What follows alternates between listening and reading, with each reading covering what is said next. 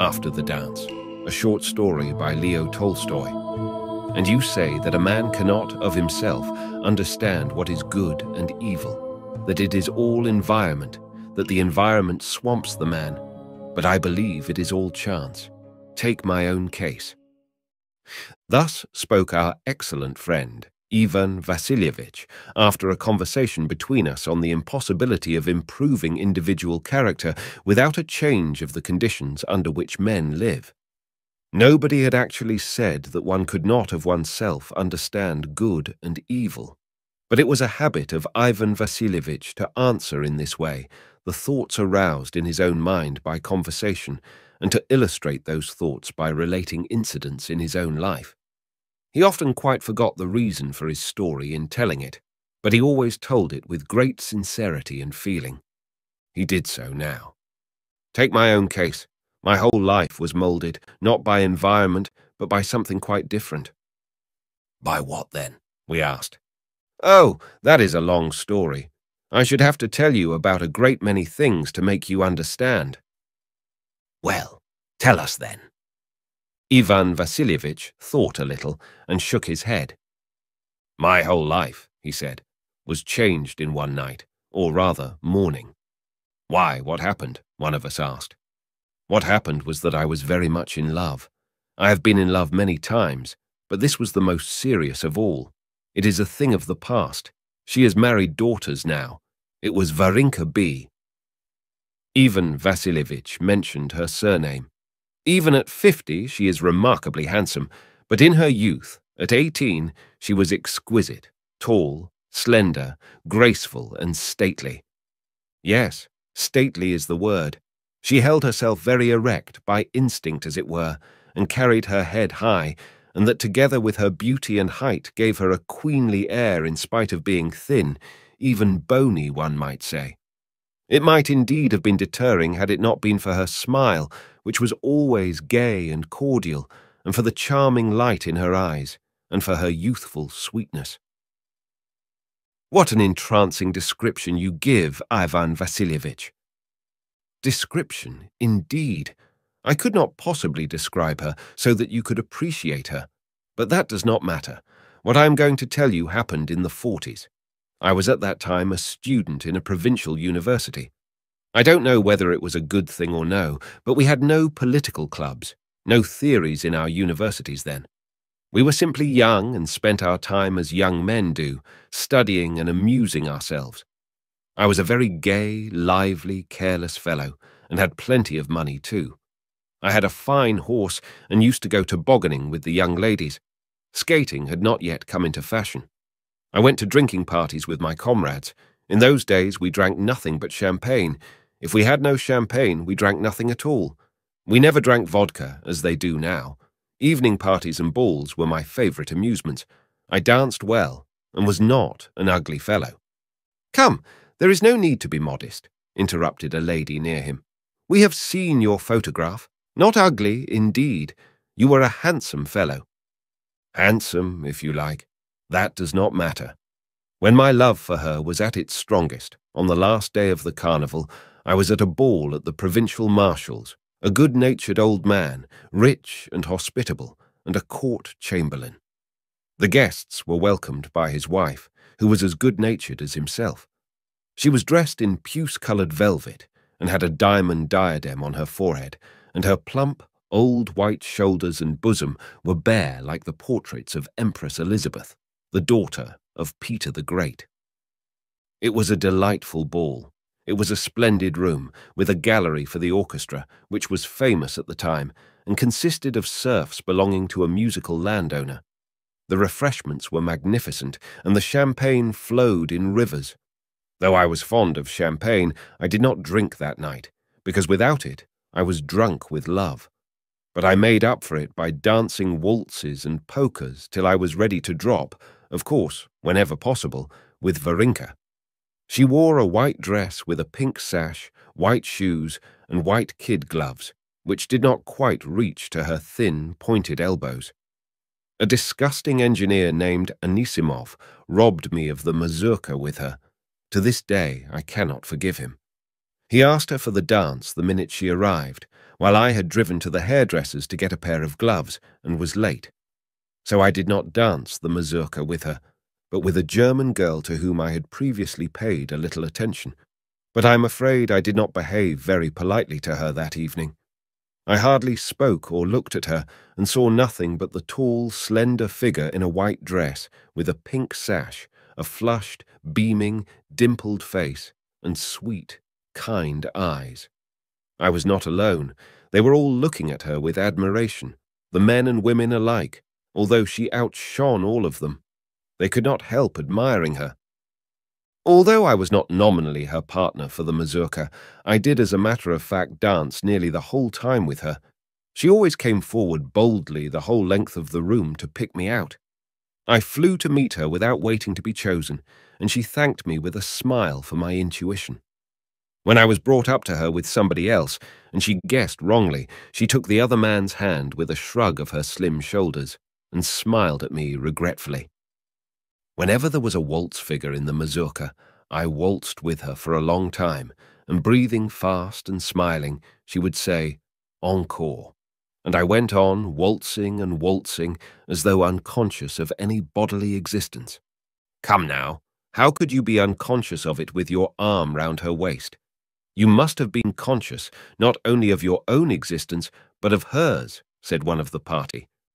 Ivan Vasilievich cried out, almost shouting in anger, "There you are, moderns all over. Nowadays you think of nothing but the body. It was different in our day. The more I was in love, the less corporeal was she in my eyes. Nowadays you think of nothing but the body. It was different in our day.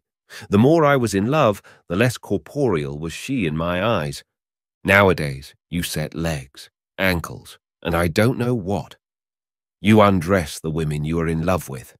In my eyes, as Alphonse Karr said, and he was a good writer, the one I loved was always draped in robes of bronze. We never thought of doing so. We tried to veil her nakedness, like Noah's good-natured son. Oh, well, you can't understand. Don't pay any attention to him. Go on, said one of them.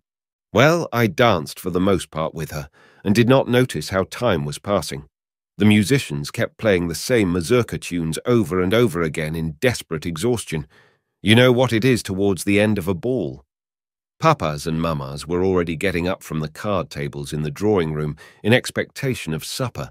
The men servants were running to and fro, bringing in things. It was nearly 3 o'clock. I had to make the most of the last minutes. I chose her again for the mazurka, and for the 100th time we danced across the room. The quadrille after supper is mine, I said, taking her to her place. Of course, if I'm not carried off home, she said with a smile. I won't give you up, I said. Give me my fan anyhow, she answered. I'm so sorry to part with it, I said, handing her a cheap white fan. Well, here's something to console you, she said, plucking a feather out of the fan and giving it to me. I took the feather and could only express my rapture and gratitude with my eyes. I was not only pleased and gay, I was happy, delighted. I was good. I was not myself, but some being not of this earth, knowing nothing of evil. I hid the feather in my glove and stood there unable to tear myself away from her.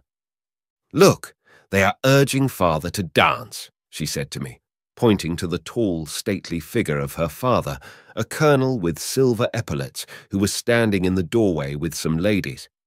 "Varinka, come here!" exclaimed our hostess, the lady with the diamond ferronniere and with shoulders like Elizabeth, in a loud voice. Varinka went to the door, and I followed her. "Persuade your father to dance the mazurka with you, ma chère. Do please, Peter Valdislavovich," she said, turning to the colonel.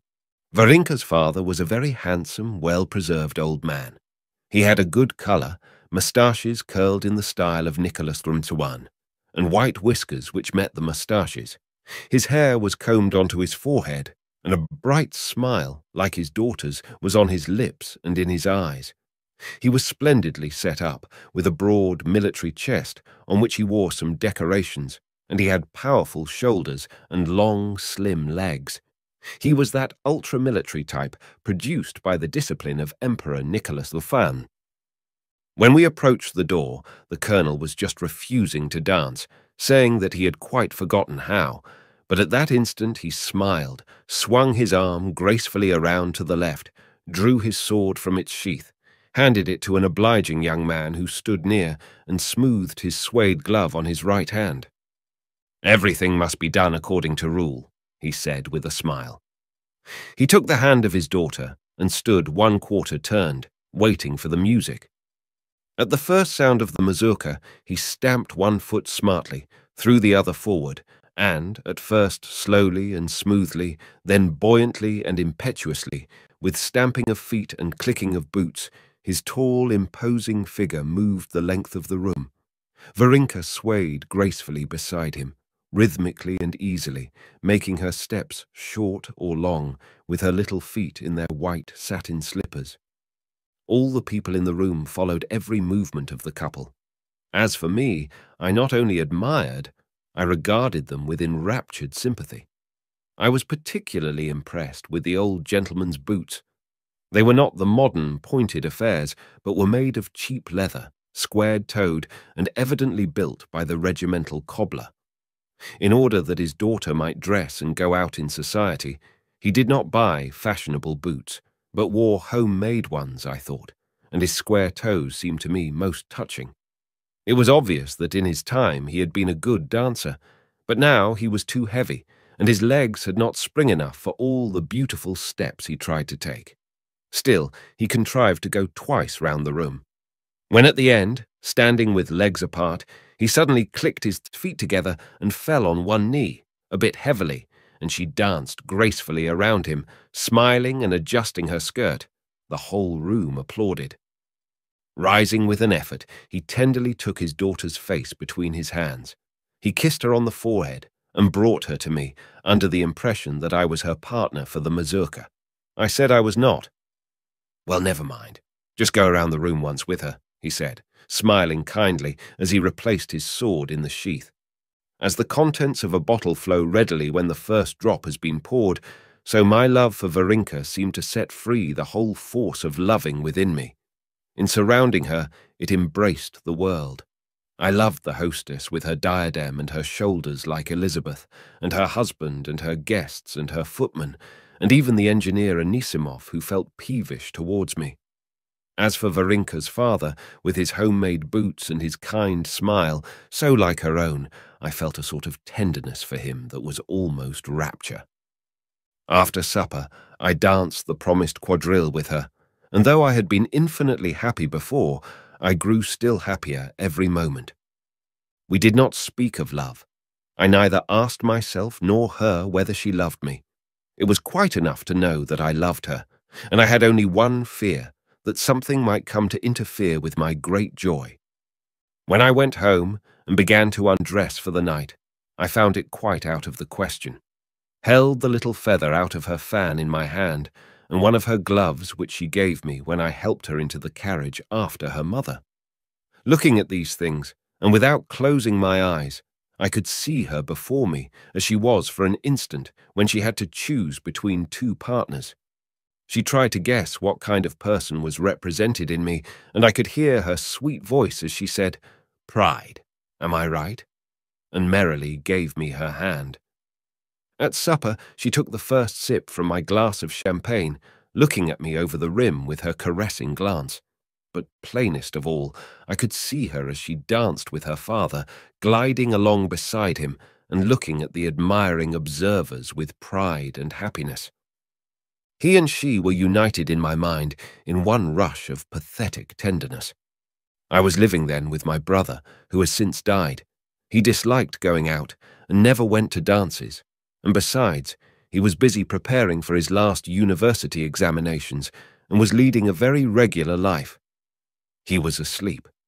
I looked at him, his head buried in the pillow and half covered with the quilt, and I affectionately pitied him for his ignorance of the bliss I was experiencing. Our serf, Petrushia, had met me with a candle, ready to undress me, but I sent him away. His sleepy face and tousled hair seemed to me so touching. Trying not to make a noise, I went to my room on tiptoe and sat down on my bed. No, I was too happy. I could not sleep. Besides, it was too hot in the rooms. Without taking off my uniform, I went quietly into the hall, put on my overcoat, opened the front door, and stepped out into the street. It was after 4 when I had left the ball. Going home and stopping there a while had occupied 2 hours, so by the time I went out it was dawn. It was regular carnival weather, foggy, and the road full of water-soaked snow just melting and water dripping from the eaves. Varinka's family lived on the edge of town near a large field, one end of which was a parade ground. At the other end was a boarding school for young ladies. I passed through our empty little street and came to the main thoroughfare, where I met pedestrians and sledges laden with wood, the runners grating the road. The horses swung with regular paces beneath their shining yokes, their backs covered with straw mats and their heads wet with rain, while the drivers, in enormous boots, splashed through the mud beside the sledges. All this, the very horses themselves, seemed to me stimulating and fascinating, full of suggestion. When I approached the field near their house, I saw at one end of it, in the direction of the parade ground, something very huge and black, and I heard sounds of fife and drum proceeding from it. My heart had been full of song, and I had heard in imagination the tune of the mazurka, but this was very harsh music. It was not pleasant. What can that be? I thought, and went towards the sound by a slippery path through the centre of the field. Walking about 100 paces, I began to distinguish many black objects through the mist. They were evidently soldiers. It is probably a drill, I thought. So I went along in that direction in company with a blacksmith, who wore a dirty coat and an apron and was carrying something. He walked ahead of me as we approached the place. The soldiers in black uniforms stood in 2 rows, facing each other motionless, their guns at rest. Behind them stood the fifes and drums, incessantly repeating the same unpleasant tune. "What are they doing?" I asked the blacksmith, who halted at my side. "A Tartar is being beaten through the ranks for his attempt to desert," said the blacksmith in an angry tone, as he looked intently at the far end of the line. I looked in the same direction, and saw between the files something horrid approaching me. The thing that approached was a man, stripped to the waist, fastened with cords to the guns of 2 soldiers who were leading him. At his side, an officer in overcoat and cap was walking, whose figure had a familiar look. The victim advanced under the blows that rained upon him from both sides, his whole body plunging, his feet dragging through the snow. Now he threw himself backward, and the subalterns who led him thrust him forward. Now he fell forward, and they pulled him up short, while ever at his side marched the tall officer with firm and nervous pace. It was Varinka's father, with his rosy face and white moustache. At each stroke, the man, as if amazed, turned his face, grimacing with pain, towards the side whence the blow came, and showing his white teeth repeated the same words over and over. But I could only hear what the words were when he came quite near. He did not speak them. He sobbed them out. "Brothers, have mercy on me. Brothers, have mercy on me." But the brothers had no mercy, and when the procession came close to me, I saw how a soldier who stood opposite me took a firm step forward and, lifting his stick with a whir, brought it down upon the man's back. The man plunged forward, but the subalterns pulled him back, and another blow came down from the other side, then from this side, and then from the other. The colonel marched beside him, and looking now at his feet, and now at the man, inhaled the air, puffed out his cheeks, and breathed it out between his protruded lips. When they passed the place where I stood, I caught a glimpse between the 2 files of the back of the man that was being punished. It was something so many-coloured, wet, red, unnatural, that I could hardly believe it was a human body. "My God!" muttered the blacksmith. The procession moved farther away. The blows continued to rain upon the writhing, falling creature. The fifes shrilled and the drums beat, and the tall, imposing figure of the colonel moved alongside the man just as before. Then, suddenly, the colonel stopped and rapidly approached a man in the ranks. "I'll teach you to hit him gently," I heard his furious voice say. "Will you pat him like that? Will you?" And I saw how his strong hand in the suede glove struck the weak, bloodless, terrified soldier for not bringing down his stick with sufficient strength on the red neck of the Tartar. "Bring new sticks!" he cried, and looking round, he saw me. Assuming an air of not knowing me, and with a ferocious, angry frown, he hastily turned away. I felt so utterly ashamed that I didn't know where to look. It was as if I had been detected in a disgraceful act. I dropped my eyes and quickly hurried home. All the way I had the drums beating and the fifes whistling in my ears, and I heard the words, "Brothers, have mercy on me," or "Will you pat him? Will you?" My heart was full of physical disgust that was almost sickness, so much so that I halted several times on my way, for I had the feeling that I was going to be really sick from all the horrors that possessed me at that sight. I do not remember how I got home and got to bed, but the moment I was about to fall asleep, I heard and saw again all that had happened, and I sprang up. Evidently he knows something I do not know, I thought about the colonel. If I knew what he knows, I should certainly grasp, understand, what I have just seen, and it would not cause me such suffering. But however much I thought about it, I could not understand the thing that the colonel knew. It was evening before I could get to sleep, and then only after calling on a friend and drinking till I was quite drunk. Do you think I had come to the conclusion that the deed I had witnessed was wicked? Oh, no. Since it was done with such assurance and was recognized by everyone as indispensable, they doubtless knew something which I did not know. So I thought, and tried to understand. But no matter, I could never understand it, then or afterwards. And not being able to grasp it, I could not enter the service as I had intended. I don't mean only the military service. I did not enter the civil service either, and so I have been of no use whatever, as you can see. "Yes, we know how useless you've been," said one of us. "Tell us, rather, how many people would be of any use at all if it hadn't been for you." "Oh, that's utter nonsense," said Ivan Vassilievich with genuine annoyance. "Well, and what about the love affair?" "My love? It decreased from that day.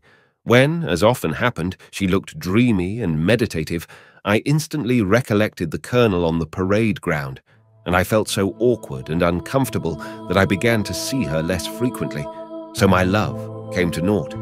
Yes, such chances arise, and they alter and direct a man's whole life," he said in summing up.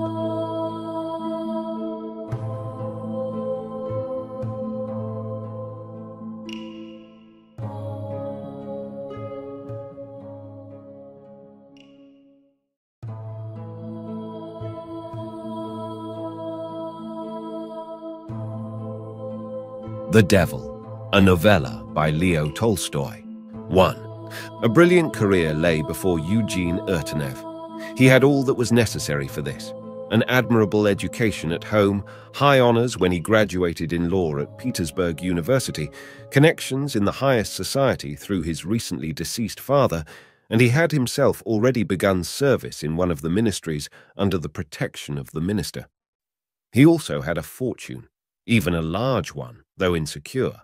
His father had lived abroad and in Petersburg, allowing his sons, Eugene and Andrew, the elder who was in the Horse Guards, 6,000 rubles a year each, while he himself and his wife spent a great deal. He only used to visit his estate for a couple of months in summer, and did not concern himself with its direction, entrusting it all to an unscrupulous manager who also failed to attend to it, but in whom he had complete confidence. After the father's death, when the brothers began to divide the property, there were found to be so many debts that their lawyer even advised them to refuse the inheritance and retain only an estate left them by their grandmother, which was valued at 100,000 rubles. But a neighboring landed proprietor who had done business with old Urtenev, that is to say, who had promissory notes from him and had come to Petersburg on that account, said that in spite of the debts they could straighten out affairs so as to retain a large fortune. It would only be necessary to sell the forest and some outlying land, retaining the rich Semenov estate with 4,000 desiatinas of black earth, the sugar factory, and 200 desiatinas of water meadows, if one devoted oneself to the management and settling on the estate, farmed it wisely and economically. And so, having visited the estate in spring, his father had died in Lent, Eugene looked into everything, resolved to retire from the civil service, settle in the country with his mother, and undertake the management with the object of preserving the main estate. He arranged with his brother, with whom he was very friendly, that he would pay him 4,000 rubles a year, or alternatively would pay him 80,000 in a lump sum, while Andrew, on his part, handed over to him his share of the inheritance. So he arranged matters and, having settled down with his mother in the big house, ardently and yet cautiously began managing the estate. It is generally supposed that conservatives are usually old people, and those in favor of change are the young. That is not quite correct. The most usual conservatives are young people, those who want to live, but who do not think and have not time to. Think about how to live and who therefore take as a model for themselves a way of life that they have seen. Thus, it was with Eugene. Having settled in the village, his aim and ideal was to restore the form of life that had existed, not in his father's time. His father had been a bad manager, but in his grandfather's. And now in the house, the garden, in the estate management, of course with changes suited to the times, he tried to resurrect the general spirit of his grandfather's life. Everything on a large scale, good order, method, and everybody satisfied. But so to arrange things entailed much work. It was necessary to meet the demands of the creditors and the banks, and for that purpose to sell some land and arrange renewals of credit. It was also necessary to get money to carry on, partly by farming out land and partly by hiring labor, the immense operations on the Semenov estate, with its 400 desiatinas of ploughland and its sugar factory, and to deal with the garden so that it should not seem to be neglected or in decay. There was much work to do, but Eugene had plenty of strength, physical and mental. He was 26, of medium height, strongly built, with muscles developed by gymnastics. He was full-blooded and very red over his whole neck, with bright teeth and lips and hair soft and curly, though not thick. His only physical defect was short-sightedness, which he had himself developed by using spectacles, so that he could not now do without a pince-nez, which had already formed a line at the top of his nose ridge. Such he was physically. For his spiritual portrait, it might be said that the better anyone knew him, the better they liked him. His mother had always loved him more than she loved anyone else, and now, after her husband's death, she concentrated on him not only her whole affection, but her whole life. Nor was it only his mother who so loved him. All his comrades at the high school and the university not merely liked him very much, but respected him. He had this effect on all who met him. It was impossible not to believe what he said, impossible to suspect any deception or falseness in one who had such an open, honest face, and in particular, such eyes. In general, his personality helped him much in his affairs. A creditor who would have refused another trusted him.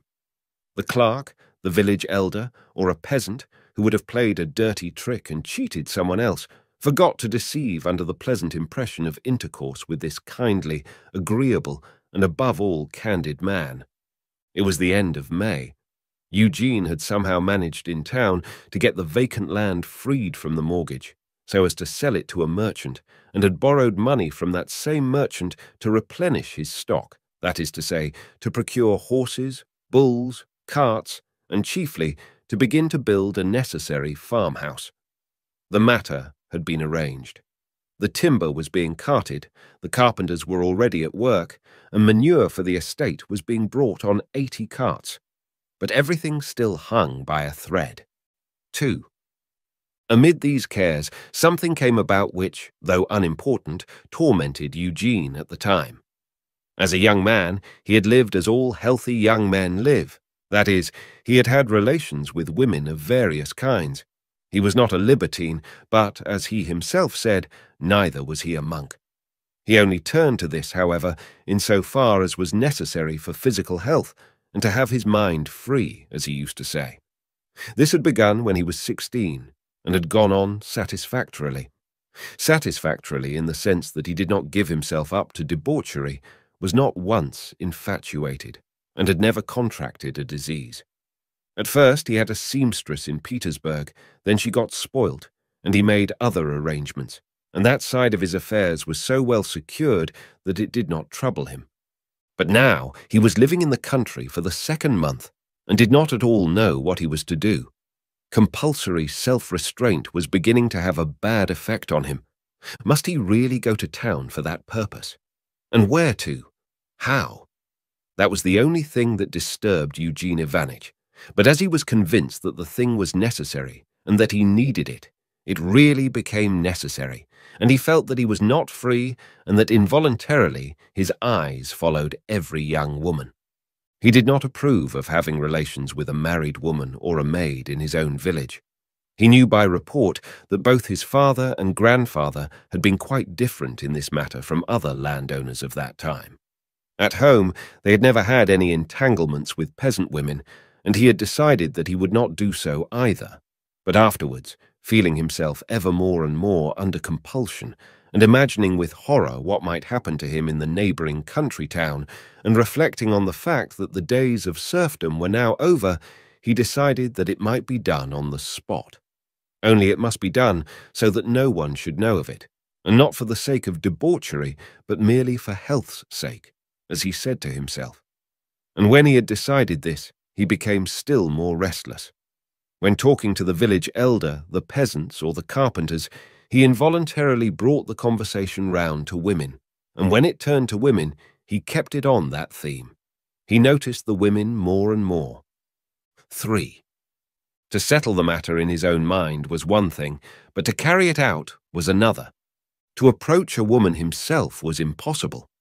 Which one? Where? It must be done through someone else, but to whom should he speak about it? He happened to go into a watchman's hut in the forest to get a drink of water. The watchman had been his father's huntsman. Eugene Ivanovich chatted with him, and the watchman began telling some strange tales of hunting sprees. It occurred to Eugene Ivanovich that it would be convenient to arrange matters in this hut or in the wood.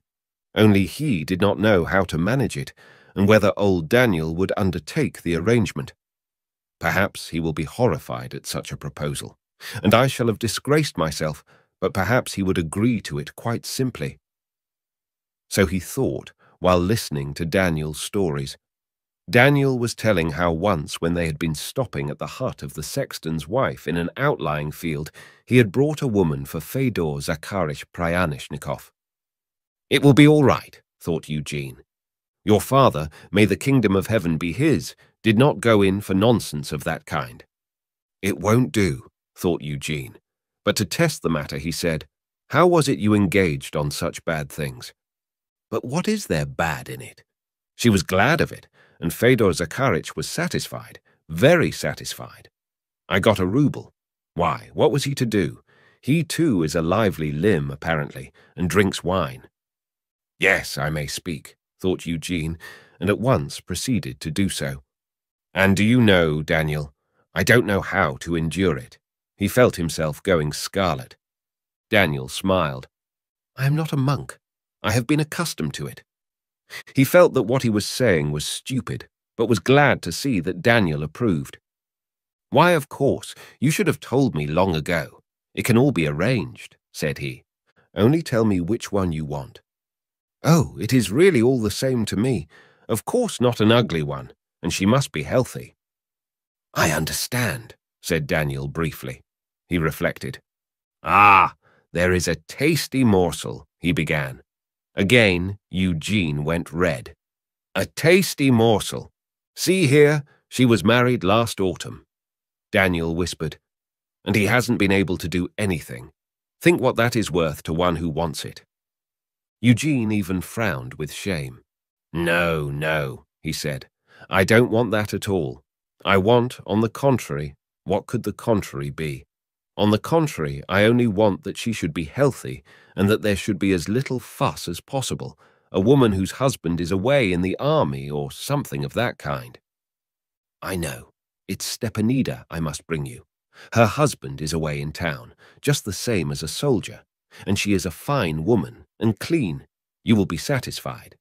As it is, I was saying to her the other day, you should go, but she— Well then, when is it to be? Tomorrow, if you like. I shall be going to get some tobacco, and I will call in, and at the dinner hour come here or to the bathhouse behind the kitchen garden. There will be nobody about. Besides, after dinner, everybody takes a nap. All right, then. A terrible excitement seized Eugene as he rode home. What will happen? What is a peasant woman like? Suppose it turns out that she is hideous, horrible. No, she is handsome, he told himself, remembering some he had been noticing. But what shall I say? What shall I do? He was not himself all that day. Next day at noon, he went to the forester's hut. Daniel stood at the door and silently and significantly nodded towards the wood. The blood rushed to Eugene's heart. He was conscious of it and went to the kitchen garden. No one was there. He went to the bathhouse. There was no one about. He looked in, came out, and suddenly heard the crackling of a breaking twig. He looked round, and she was standing in the thicket beyond the little ravine. He rushed there across the ravine. There were nettles in it, which he had not noticed. They stung him, and losing the pince-nez from his nose, he ran up the slope on the farther side. In a white embroidered apron, in a red-brown skirt, and a bright red kerchief, barefoot, fresh, firm, and handsome, she stood shyly smiling. There is a path leading round. You should have gone round, she said. I came long ago, ever so long. He went up to her, and looking her over, touched her. A quarter of an hour later, they separated. He found his pince-nez, called in to see Daniel, and in reply to his question, Are you satisfied, master? Gave him a rouble and went home. He was satisfied. Only at first had he felt ashamed, then it had passed off, and it had all gone well. The best thing was that he now felt at ease, tranquil and vigorous. As for her, he had not even seen her thoroughly. He remembered that she was clean, fresh, not bad-looking and simple, without any pretence. Whose wife is she? Said he to himself. Petchnikov's, Daniel said. What Petchnikov is that? There are 2 households of that name. Probably she is old Michael's daughter-in-law. Yes, that must be it. His son does live in Moscow. I'll ask Daniel about it some time. From then onward, that previously important drawback to country life, enforced self-restraint, was eliminated. Eugene's freedom of mind was no longer disturbed, and he was able to attend freely to his affairs. And the matter Eugene had undertaken was far from easy. It sometimes seemed to him that he would not be able to go through with it, and that it would end in his having to sell the estate after all, so that all his efforts would be wasted, and it would turn out that he had failed and been unable to accomplish what he had undertaken. That prospect disturbed him most of all. Before he had time to stop up one hole, a new one would unexpectedly show itself. All this time more and more debts of his father's, which he had not expected, came to light. It was evident that his father had latterly borrowed right and left. At the time of the settlement in May, Eugene had thought he at last knew everything. But suddenly, in the middle of the summer, he received a letter from which it appeared that there was still a debt of 12,000 roubles to the widow Esipova. There was no promissory note, but only an ordinary receipt, which his lawyer told him could be disputed. But it did not enter Eugene's head to refuse to pay a debt of his father's merely because the document could be challenged. He only wanted to know for certain whether there had been such a debt. "Mama, who is Kalaria Vladimirovna Esipova?" he asked his mother when they met as usual for dinner. "Esipova. She was brought up by your grandfather. Why?" Eugene told his mother about the letter. "I wonder she is not ashamed to ask for it. Your father gave her so much." "But do we owe her this?" "Well now, how shall I say? It is not a debt. Papa, out of his unbounded kindness, Yes, but did Papa consider it a debt?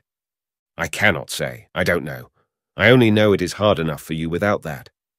Eugene saw that Mary Pavlovna did not know what to say and was as it were sounding him. I see from what you say that it must be paid, said the son. I will go to see her tomorrow and have a chat and see if it cannot be deferred. Ah, how sorry I am for you, but, you know, that will be best.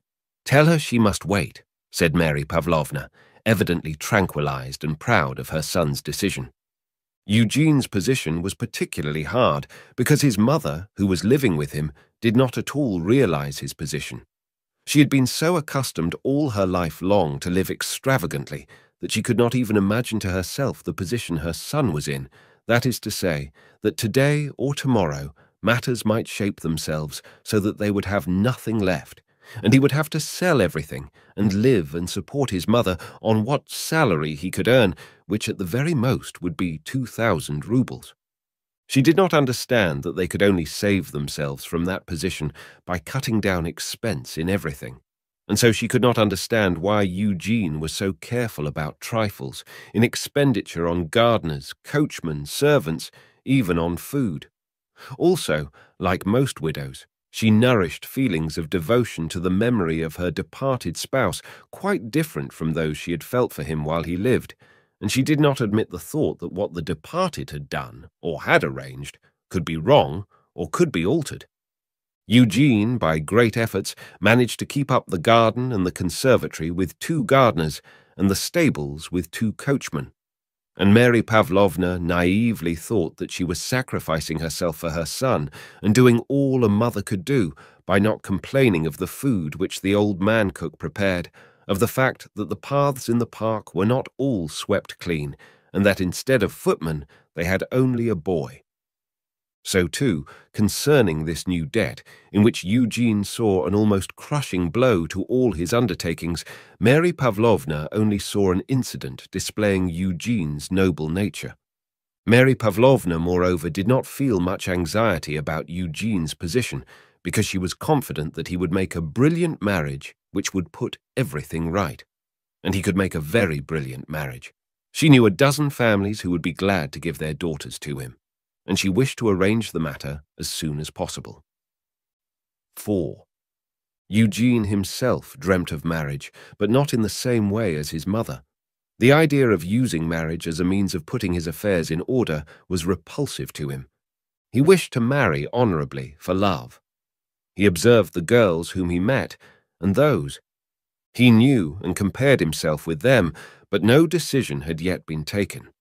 Meanwhile, contrary to his expectations, his relations with Stepanida continued, and even acquired the character of a settled affair. Eugene was so far from debauchery, it was so hard for him secretly to do this thing which he felt to be bad, that he could not arrange these meetings himself, and even after the first one hoped not to see Stepanida again.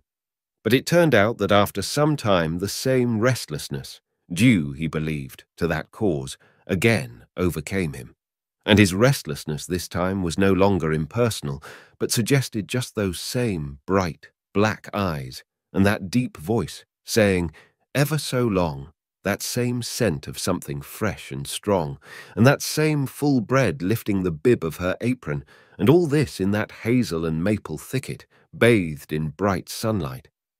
Though he felt ashamed, he again approached Daniel, and again a rendezvous was fixed for midday in the wood. This time Eugene looked her over more carefully, and everything about her seemed attractive. He tried talking to her and asked about her husband. He really was Michael's son, and lived as a coachman in Moscow. Well then, how is it you? Eugene wanted to ask how it was she was untrue to him. What about how is it? Asked she. Evidently she was clever and quick-witted. Well, how is it you come to me? There now, said she merrily. I bet he goes on the spree there. Why shouldn't I? Evidently she was putting on an air of sauciness and assurance, and this seemed charming to Eugene, but all the same he did not himself fix a rendezvous with her. Even when she proposed that they should meet without the aid of Daniel, to whom she seemed not very well disposed, Eugene did not consent. He hoped that this meeting would be the last. He liked her. He thought such intercourse was necessary for him and that there was nothing bad about it, but in the depth of his soul there was a stricter judge who did not approve of it and hoped that this would be the last time, or if he did not hope that, at any rate, did not wish to participate in arrangements to repeat it another time. So the whole summer passed, during which they met a dozen times and always by Daniel's help. It happened once that she could not be there because her husband had come home, and Daniel proposed another woman, but Eugene refused with disgust. Then the husband went away, and the meetings continued as before, at first through Daniel, but afterwards he simply fixed the time, and she came with another woman, Prokhorova, as it would not do for a peasant woman to go about alone. Once at the very time fixed for the rendezvous, a family came to call on Mary Pavlovna with the very girl she wished Eugene to marry, and it was impossible for Eugene to get away. As soon as he could do so, he went out as though to the thrashing floor and round by the path to their meeting place in the wood. She was not there, but at the accustomed spot everything within reach of one's hand had been broken, the black alder, the hazel twigs, and even a young maple the thickness of a stake. She had waited, had become excited and angry, and had skittishly left him a remembrance. He waited, and went to Daniel to ask him to call her for tomorrow. She came, and was just as usual. So the summer passed. The meetings were always arranged in the wood, and only once, when it grew towards autumn, in the shed that stood in her backyard. It did not enter Eugene's head that these relations of his had any importance for him. About her he did not even think. He gave her money and nothing more. At first he did not know and did not think that the affair was known and she was envied throughout the village, or that her relations took money from her and encouraged her, and that her conception of any sin in the matter had been quite obliterated by the influence of the money and her family's approval. It seemed to her that if people envied her, then what she was doing was good. It is simply necessary for one's health, thought Eugene. I grant it is not right, and though no one says anything, everybody or many people know of it. The woman who comes with her knows, and once she knows, she is sure to have told others. But what's to be done?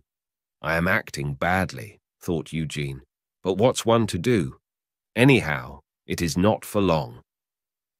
What chiefly disturbed Eugene was the thought of the husband.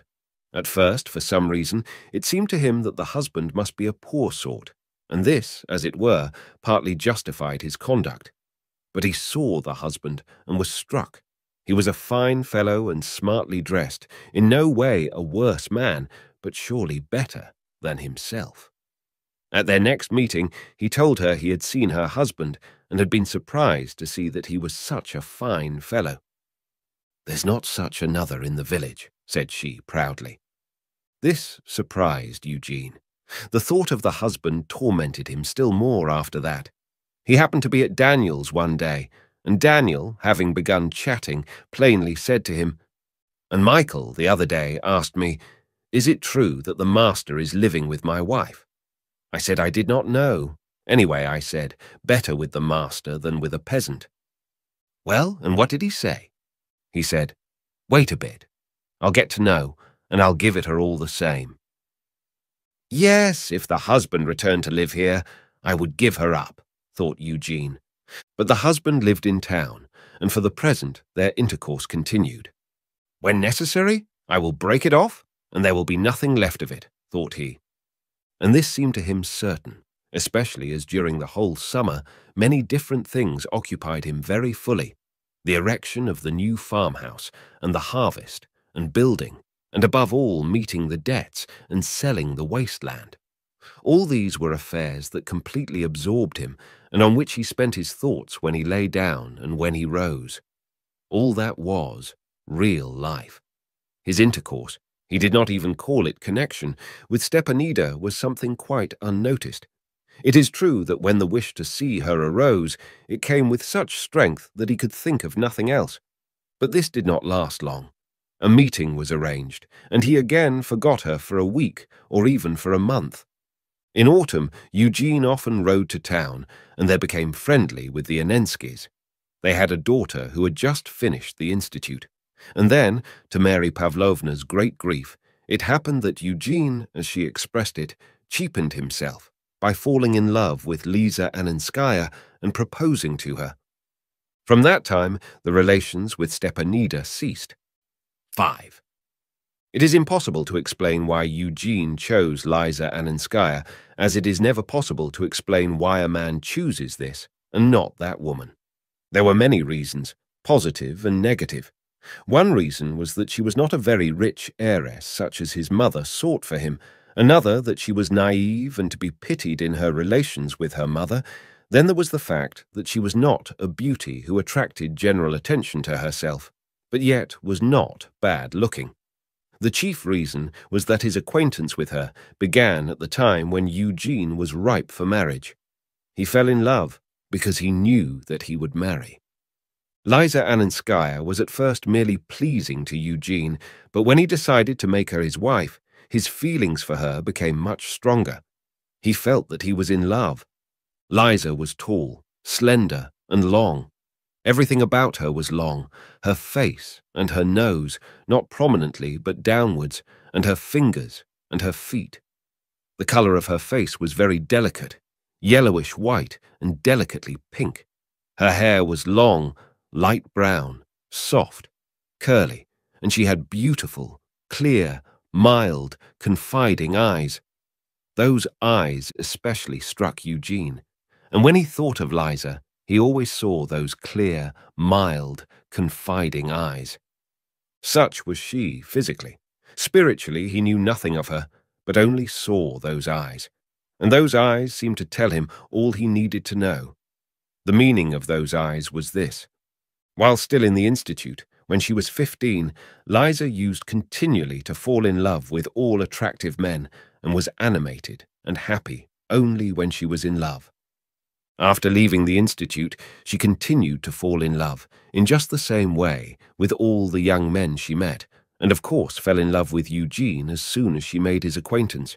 It was this being in love which gave her eyes that particular expression which so captivated Eugene. Already that winter she had been, at one and the same time, in love with 2 young men, and blushed and became excited, not only when they entered the room, but whenever their names were mentioned. But afterwards, when her mother hinted to her that Irtenev seemed to have serious intentions, her love for him increased, so that she became almost indifferent to the 2 previous attractions, and when Irtenev began to come to their balls and parties, and danced with her more than with others, and evidently only wished to know whether she loved him, her love for him became painful. She dreamed of him in her sleep, and seemed to see him when she was awake in a dark room, and everyone else vanished from her mind. But when he proposed and they were formally engaged, and when they had kissed one another and were a betrothed couple, then she had no thoughts but of him, no desire but to be with him, to love him, and to be loved by him. She was also proud of him, and felt emotional about him, and herself, and her love, and quite melted and felt faint from love of him. The more he got to know her, the more he loved her. He had not at all expected to find such love, and it strengthened his own feelings still more. 6.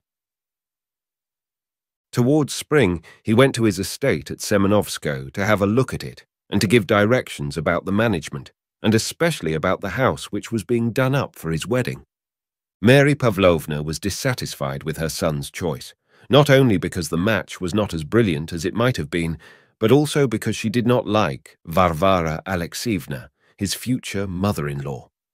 Whether she was good-natured or not, she did not know and could not decide, but that she was not well-bred, not comme il faut, not a lady, as Mary Pavlovna said to herself.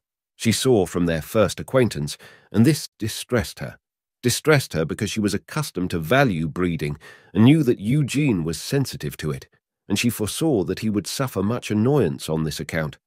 But she liked the girl, liked her chiefly because Eugene did.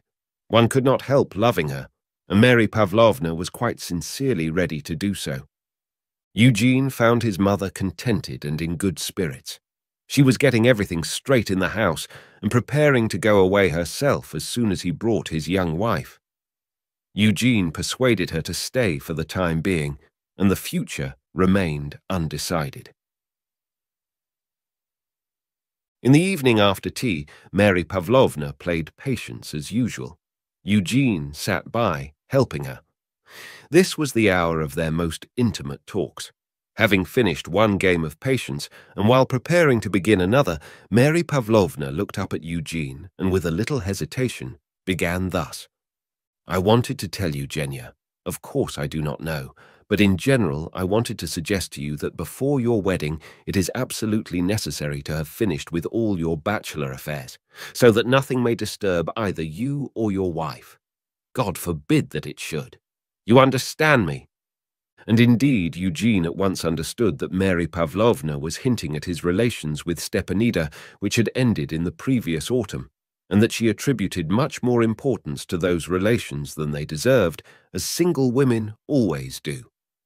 Eugene blushed, and not from shame so much as from vexation that good-natured Mary Pavlovna was bothering, out of affection, no doubt, but still was bothering about matters that were not her business, and that she did not and could not understand. He answered that he had nothing that needed concealment, and that he had always conducted himself so that there should be nothing to hinder his marrying. Well, dear, that is excellent. Only, Genya, don't be vexed with me, said Mary Pavlovna in confusion. But Eugene saw that she had not finished and had not said what she wanted to. So it appeared when a little later she began to tell him of how, in his absence, she had been asked to stand godmother at the Petchnikovs. Eugene flushed now, not with vexation or shame, but with some strange consciousness of the importance of what was about to be told him, an involuntary consciousness quite at variance with his conclusions. And what he expected happened. Mary Pavlovna, as if merely by way of conversation, mentioned that this year only boys were being born, evidently a sign of a coming war. Both at the Vassins and the Petchnikovs the young wife had a first child, at each house a boy. Mary Pavlovna wanted to say this casually, but she herself felt ashamed when she saw the colour mount to her son's face and saw him nervously removing, tapping, and replacing his pince-nez and hurriedly lighting a cigarette. She became silent. He, too, was silent, and could not think how to break that silence. So they both understood that they had understood one another.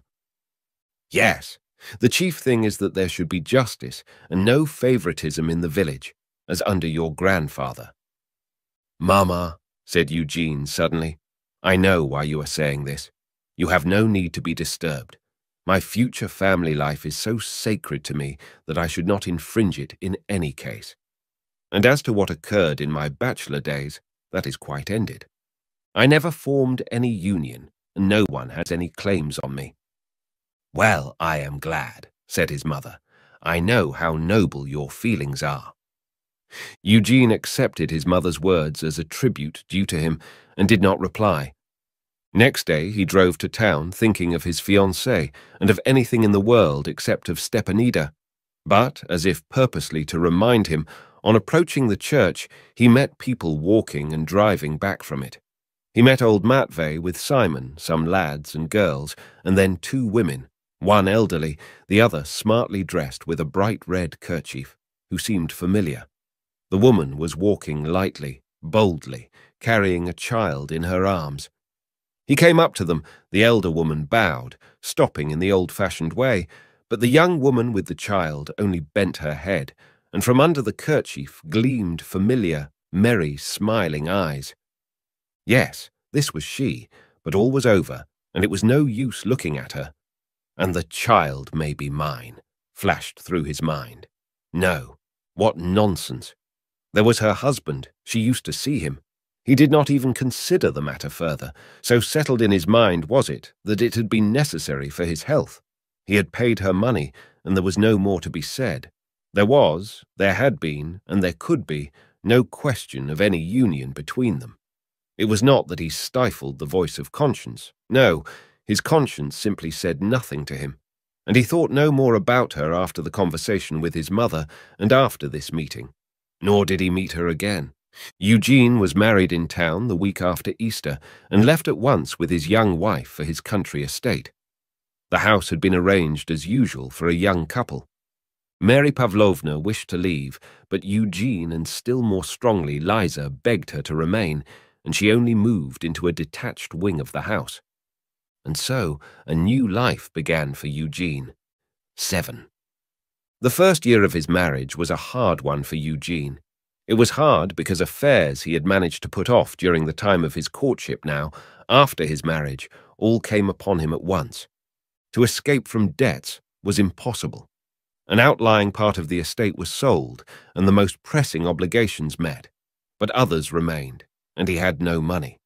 The estate yielded a good revenue, but he had had to send payments to his brother and to spend on his own marriage, so that there was no ready money, and the factory could not carry on and would have to be closed down. The only way of escape was to use his wife's money. Liza, having realized her husband's position, insisted on this herself. Eugene agreed, but only on condition that he should give her a mortgage on half his estate, and this he did. Of course, it was not for the sake of his wife, who felt offended at it, but to appease his mother-in-law. These affairs, with various fluctuations of success and failure, helped to poison Eugene's life that first year. Another thing was his wife's ill health. That same first year, 7 months after their marriage in autumn, a misfortune befell Liza. She drove out to meet her husband, who was returning from town. The quiet horse became rather playful, and she was frightened and jumped out. Her jump was comparatively fortunate. She might have been caught by the wheel, but she was pregnant, and that same night the pains began, and she had a miscarriage from which she was long in recovering. The loss of the expected child and his wife's illness, together with the disorder in his affairs, and above all the presence of his mother-in-law, who arrived as soon as Liza fell ill, all this together made the year still harder for Eugene. But notwithstanding these difficult circumstances, towards the end of the first year, Eugene felt very well. First of all, his cherished hope of restoring his fallen fortune and renewing his grandfather's way of life in a new form was approaching accomplishment, though slowly and with difficulty. There was no longer any question of having to sell the whole estate to meet the debts. The chief estate, though transferred to his wife's name, was saved, and if only the beet crop succeeded and the price kept up, by next year his position of want and stress might be replaced by one of complete prosperity. That was one thing. Another was that however much he had expected from his wife, he had never expected to find in her what he actually found. It was not what he had expected, but it was much better. Emotion, raptures of love, though he tried to produce them, did not take place or were very slight. But something quite different appeared, namely, that he was not merely more cheerful and happier, but that it became easier to live. He did not know why this should be so, but it was. It happened because immediately after the marriage, she decided that Eugene Irtenev was superior to, wiser, purer, and nobler than anyone else in the world, and therefore it was right for everyone to serve him and do what would please him. But as it was impossible to make everyone do this, she, to the limit of her strength, must do it herself. So she did, and therefore all her strength of mind was directed towards learning and guessing what he liked, and then doing just that, whatever it was, and however difficult it might be. She had the gift which furnishes the chief delight of intercourse with a loving woman. Thanks to her love of her husband, she penetrated into his soul. She knew, better it seemed to him than he himself, his every state and every shade of his feeling, and she behaved correspondingly, and therefore never hurt his feelings, but always lessened his distresses and strengthened his joys. And she understood not only his feelings, but also his joys. Things quite foreign to her, concerning the farming, the factory, or the appraisement of others, she immediately understood, so that she could not merely converse with him, but could often, as he himself said, be a useful and irreplaceable counsellor. She regarded affairs and people and everything in the world only through his eyes.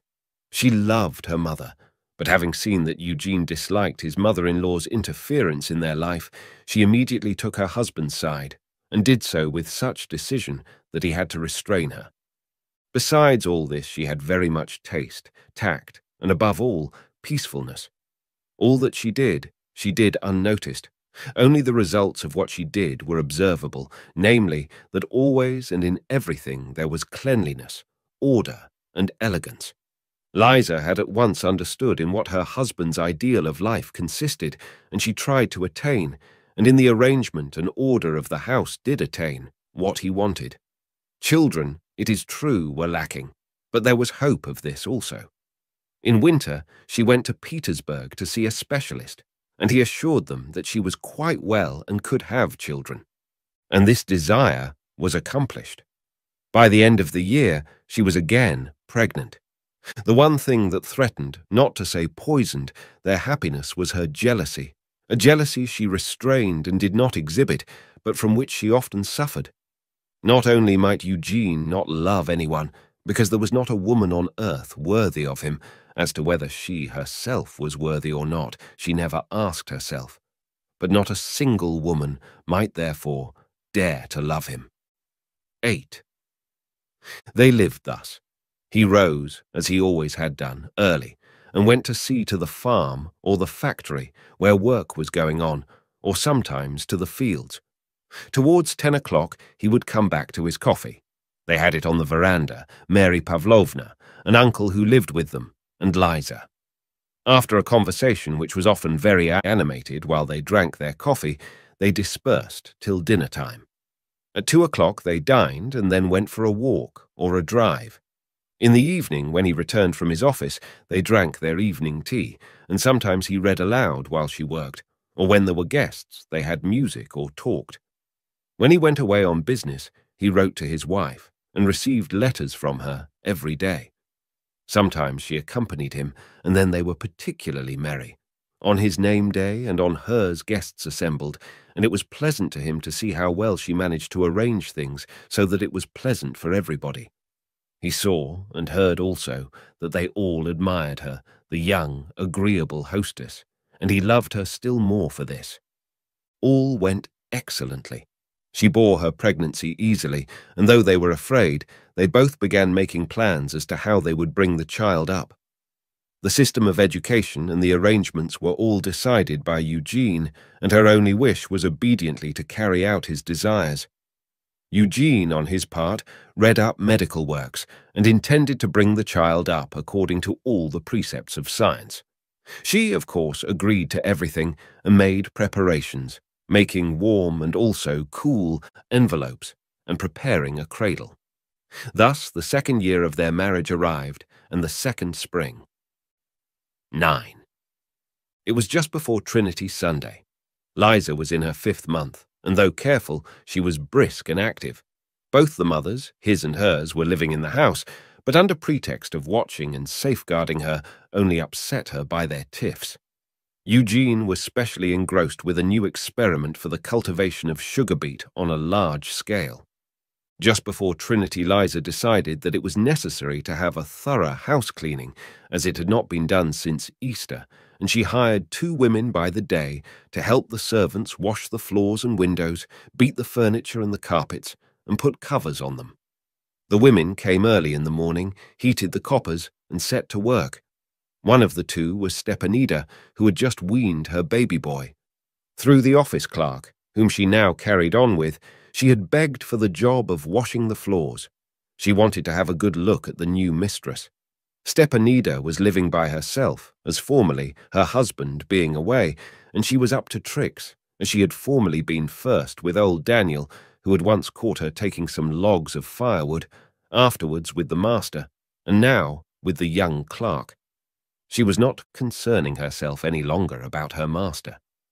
He has a wife now, she thought, but it would be good to have a look at the lady and at her establishment. Folk said it was well arranged.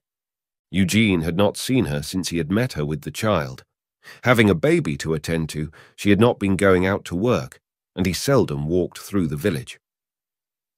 That morning, on the eve of Trinity Sunday, Eugene rose at 5 o'clock and rode to the fallow land which was to be sprinkled with phosphates, and he left the house before the women were about it, and while they were still engaged, lighting the copper fires. Merry, contented and hungry, Eugene returned to breakfast. He dismounted from his mare at the gate and handed her over to the gardener. Flicking the high grass with his whip and repeating, as one often does, a phrase he had just uttered, he walked towards the house. The phrase he repeated was, "Phosphates justify," what or to whom he neither knew nor reflected. They were beating a carpet on the grass. The furniture had been brought out. "There now! What a house-cleaning Liza has undertaken! Phosphates justify! What a manageress she is! A manageress! Yes, a manageress," said he to himself, vividly imagining her in her white wrapper and with her smiling, joyful face, as it nearly always was when he looked at her. "Yes, I must change my boots, or else phosphates justify. That is, smell of manure, and the manageress is in such a condition. Why in such a condition? Because a new little Irtenev is growing there inside her," he thought. Yes, phosphates justify. And smiling at his thoughts, he put his hand to the door of his room. But he had not time to push the door before it opened of itself, and he met, face to face, a woman coming towards him carrying a pail, barefoot, and with sleeves turned up high. He stepped aside to let her pass. She too stepped aside, adjusting her kerchief with a wet hand. Go on, I won't go there if you—" began Eugene, and suddenly, recognizing her, stopped. She glanced merrily at him with smiling eyes, and pulling down her skirt went out by the door. "What nonsense! It is impossible," said Eugene to himself, frowning and waving his hand as though to get rid of a fly, displeased at having noticed her. He was vexed that he had noticed her, and yet he could not take his eyes from her strong body, swayed by the agile strides of her bare feet, or from her arms, shoulders, and the pleasing folds of her shirt and handsome skirt, tucked up high above her white calves. "But why am I looking?" said he to himself, lowering his eyes so as not to see her. "But anyhow, I must go in to get some other boots." And he turned back to go into his own room, but had not gone 5 steps before, without knowing why or wherefore, he again glanced round to have another look at her. She was just going round the corner, and also glanced at him. "Ah, what am I doing?" said he to himself. "She may think. It is even certain that she already does think." He entered his damp room. Another woman, an old and skinny one, was there, and was still washing it. Eugene passed on tiptoe across the floor, wet with dirty water, to the wall where his boots stood, and he was about to leave the room when the woman herself went out. "This one has gone, and the other, Stepanida, will come here alone," someone within him began to reflect. "My God, what am I thinking of, and what am I doing?" He seized his boots and ran out with them into the hall, put them on there, brushed himself, and went out onto the veranda where both the mammas were already drinking coffee. Liza had evidently been expecting him and came on to the veranda through another door at the same time. "My God! If she, who considers me so honourable, pure and innocent, if she only knew," thought he. Liza, as usual, met him with shining face, but today somehow she seemed to him particularly pale, yellow, long, and weak. 10. During coffee, as often happened, a peculiarly feminine kind of conversation went on which had no logical sequence, but which evidently was connected in some way, for it went on uninterruptedly. The two old ladies were pinpricking one another, and Liza was skillfully manoeuvring between them. "I am so vexed that we had not finished washing your room before you got back," she said to her husband, "but I do so want to get everything arranged." "Well, did you sleep well after I got up?" "Yes, I slept well, and I feel well." "How can a woman be well in her condition during this intolerable heat when her windows face the sun?" said Varvara Alexeyevna, her mother. "And they have no Venetian blinds or awnings. I always had awnings." "But you know we are in the shade after 10 o'clock, said Mary Pavlovna. "That's what causes fever. It comes of dampness, said Varvara Alexeyevna, not noticing that what she was saying did not agree with what she had just said. My doctor always says that it is impossible to diagnose an illness unless one knows the patient. And he certainly knows, for he is the leading physician, and we pay him 100 rubles a visit. My late husband did not believe in doctors, but he did not grudge me anything. How can a man grudge anything to a woman when perhaps her life and the child's depend? Yes, when she has means, a wife need not depend on her husband. A good wife submits to her husband, said Varvara Alexeyevna. Only Liza is too weak after her illness. Oh no, Mamma, I feel quite well. But why have they not brought you any boiled cream? I don't want any. I can do with raw cream. I offered some to Varvara Alexeyevna, but she declined, said Mary Pavlovna, as if justifying herself. No, I don't want any today. And as if to terminate an unpleasant conversation and yield magnanimously, Varvara Alexeyevna turned to Eugene and said, Well, and have you sprinkled the phosphates? Liza ran to fetch the cream. But I don't want it. I don't want it. Liza, go gently, said Mary Pavlovna. Such rapid movements do her harm. Nothing does harm if one's mind is at peace, said Varvara Alexeyevna, as if referring to something, though she knew that there was nothing that her words could refer to. Liza returned with the cream. Eugene drank his coffee and listened morosely. He was accustomed to these conversations, but today he was particularly annoyed by its lack of sense. He wanted to think over what had happened to him, but this chatter disturbed him. Having finished her coffee, Varvara Alexeyevna went away in a bad humor. Liza, Eugene, and Mary Pavlovna stayed behind, and their conversation was simple and pleasant. But Liza, being sensitive, at once noticed that something was tormenting Eugene, and she asked him whether anything unpleasant had happened. He was not prepared for this question, and hesitated a little before replying that there had been nothing unpleasant, and this reply made Liza think all the more that something was tormenting, and greatly tormenting, him was as evident to her as the fact that a fly had fallen into the milk, yet he did not speak of it. What could it be? 11. After breakfast, they all dispersed. Eugene, as usual, went to his study. He did not begin reading or writing his letters, but sat smoking one cigarette after another and thinking. He was terribly surprised and disturbed by the expected recrudescence within him of the bad feeling from which he had thought himself free since his marriage. Since then he had not once experienced that feeling, either for her, the woman he had known, or for any other woman except his wife. He had often felt glad of this emancipation, and now suddenly a chance meeting, seemingly so unimportant, revealed to him the fact that he was not free. What now tormented him was not that he was yielding to that feeling and desired her. He did not dream of so doing, but that the feeling was awake within him, and he had to be on his guard against it. He had no doubt, but that he would suppress it. He had a letter to answer and a paper to write. He sat down at his writing table and began to work.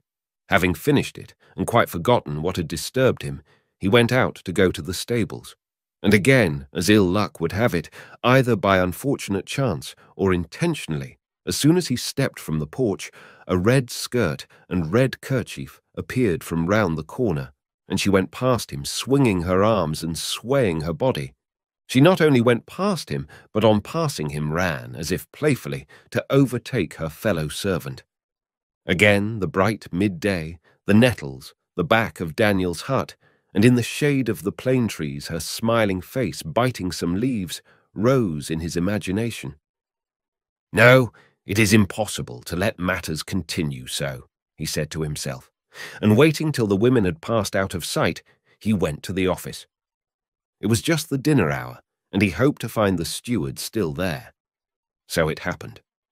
The steward was just waking up from his after-dinner nap. Standing in the office, stretching himself and yawning, he was looking at the herdsman who was telling him something. "Vasily Nikolaich," said Eugene to the steward, "what is your pleasure? I want to speak to you." "What is your pleasure?" "Just finish what you're saying." "Aren't you going to bring it in?" said Vasily Nikolaich to the herdsman. It's heavy, Vasily Nikolaich. What is it? Asked Eugene. Why, a cow has calved in the meadow. Well, all right, I'll order them to harness a horse at once. Tell Nicholas Lysuk to get out the dray cart. The herdsman went out. Do you know, began Eugene, flushing and conscious that he was doing so. Do you know, Vasily Nikolaich, while I was a bachelor, I went off the track a bit. You may have heard. Vasily Nikolaich, with smiling eyes and evidently sorry for his master, said, Is it about Stepanida? Why, yes. Look here. Please, please do not engage her to help in the house. You understand, it is very awkward for me. Yes, it must have been Vanya, the clerk, who arranged it. Yes, please. Well, and hadn't the rest of the phosphates better be strewn? Said Eugene to hide his confusion. Yes, I am just going to see to it. So it ended, and Eugene calmed down, hoping that as he had lived for a year without seeing her, so things would go on now. Besides, Vasily Nikolaich will speak to Ivan the clerk. Ivan will speak to her, and she will understand that I don't want it, said Eugene to himself, and he was glad that he had forced himself to speak to Vasily Nikolaich, hard as it had been to do so. Yes, it is better than that feeling of doubt, that feeling of shame. He shuddered at the mere remembrance of his sin in thought. 12. The moral effort he had made to overcome his shame and speak to Vasily Nikolaich tranquilized Eugene. It seemed to him that the matter was all over now. Liza at once noticed that he was quite calm and even happier than usual. No doubt he was upset by our mothers pinpricking one another. It really is disagreeable, especially for him who is so sensitive and noble, always to hear such unfriendly and ill-mannered insinuations, thought she. The next day was Trinity Sunday. The weather was beautiful, and the peasant women, according to custom, on their way into the woods to plait wreaths, came to the landowner's home and began to sing and dance. Mary Pavlovna and Varvara Alexeyevna came out onto the porch in smart clothes, carrying sunshades, and went up to the ring of singers. With them, in a jacket of Chinese silk, came out the uncle, a flabby libertine and drunkard, who was living that summer with Eugene. As usual, there was a bright, many-coloured ring of young women and girls, the centre of everything, and around these from different sides, like attendant planets that had detached themselves and were circling round, went girls hand in hand, rustling in their new print gowns. Young lads giggling and running backwards and forwards after one another. Full-grown lads in dark blue or black coats and caps and with red shirts, who unceasingly spat out sunflower seed shells, and the domestic servants or other outsiders watching the dance circle from a side. Both the old ladies went close up to the ring, and Liza accompanied them in a light blue dress, with light blue ribbons on her head, and with wide sleeves under which her long white arms and angular elbows were visible. Eugene did not wish to come out, but it was ridiculous to hide, and he too came out onto the porch smoking a cigarette, bowed to the men and lads, and talked with one of them. The women, meanwhile, shouted a dance song with all their might, snapping their fingers, clapping their hands, and dancing. "They are calling for the master," said a youngster, coming up to Eugene's wife, who had not noticed the call. Liza called Eugene to look at the dance, and at one of the women dancers who particularly pleased her. This was Stepanida. She wore a yellow skirt, a velveteen sleeveless jacket, and a silk kerchief, and was broad, energetic, ruddy, and merry. No doubt she danced well. He saw nothing. "Yes, yes," said he, removing and replacing his pince-nez. "Yes, yes," repeated he. "So it seems I cannot be rid of her," he thought. He did not look at her as he was afraid of her attraction, and just on that account what his passing glance caught of her seemed to him especially attractive. Besides this, he saw by her sparkling look that she saw him and saw that he admired her. He stood there as long as propriety demanded, and seeing that Varvara Alexeyevna had called her, senselessly and insincerely, "my dear," and was talking to her, he turned aside and went away. He went into the house. He retired in order not to see her, but on reaching the upper story, without knowing how or why, he approached the window, and as long as the women remained at the porch, he stood there and looked at her, feasting his eyes on her. He ran, while there was no one to see him, and then went with quiet steps onto the veranda, and from there, smoking a cigarette, and as if going for a stroll, he passed through the garden and followed the direction she had taken. He had not gone 2 steps along the alley before he noticed behind the trees a velveteen sleeveless jacket with a pink and yellow skirt and a red kerchief. She was going somewhere with another woman. Where are they going? And suddenly a terrible desire scorched him, as though a hand were seizing his heart. As if by someone else's wish, he looked round and went towards her. "Eugene Ivanovich, Eugene Ivanovich, I have come to see your honor," said a voice behind him, and Eugene, seeing old Samokin, who was digging a well for him, roused himself, and turning quickly round, went to meet Samokin. While speaking with him, he turned sideways and saw that she and the woman who was with her went down the slope, evidently to the well, or making an excuse of the well, and having stopped there a little while, ran back to the dance circle. 13. After talking to Samokin, Eugene returned to the house as depressed as if he had committed a crime. In the first place, she had understood him, believed that he wanted to see her, and desired it herself. Secondly, that other woman, Anna Prokhorova, evidently knew of it. Above all, he felt that he was conquered, that he was not master of his own will, but that there was another power moving him, that he had been saved only by good fortune, and that, if not today, tomorrow, or a day later, he would perish all the same. Yes, perish. He did not understand it otherwise. To be unfaithful to his young and loving wife with a peasant woman in the village, in the sight of everyone. What was it but to perish utterly, so that it would be impossible to live? No, something must be done. My God, what am I to do? Can it be that I shall perish like this? Said he to himself. Is it not possible to do anything? Yet something must be done. Do not think about her, he ordered himself. Do not think. And immediately he began thinking and seeing her before him, and seeing also the shade of the plane tree. He remembered having read of a hermit who, to avoid the temptation he felt for a woman on whom he had to lay his hand to heal her, thrust his other hand into a brazier and burnt his fingers. He called that to mind. Yes, I am ready to burn my fingers rather than to perish. He looked round to make sure that there was no one in the room, lit a candle, and put a finger into the flame. Then now think about her, he said to himself, ironically. It hurt him, and he withdrew his smoke-stained finger, threw away the match, and laughed at himself. What nonsense! That was not what had to be done. But it was necessary to do something, to avoid seeing her, either to go away himself or to send her away. Yes, send her away. Offer her husband money to remove to town or to another village. People would hear of it and would talk about it. Well, what of that? At any rate, it was better than this danger. Yes, that must be done, he said to himself, and at the very time he was looking at her without moving his eyes. Where is she going? He suddenly asked himself. She, as it seemed to him, had seen him at the window, and now, having glanced at him and taken another woman by the hand, was going towards the garden, swinging her arm briskly. Without knowing why or wherefore, merely in accord with what he had been thinking, he went to the office. Vasily Nikolaich, in holiday costume and with oiled hair, was sitting at tea with his wife and a guest, who was wearing an oriental kerchief. "I want a word with you, Vasily Nikolaich." "Please say what you want to. We have finished tea."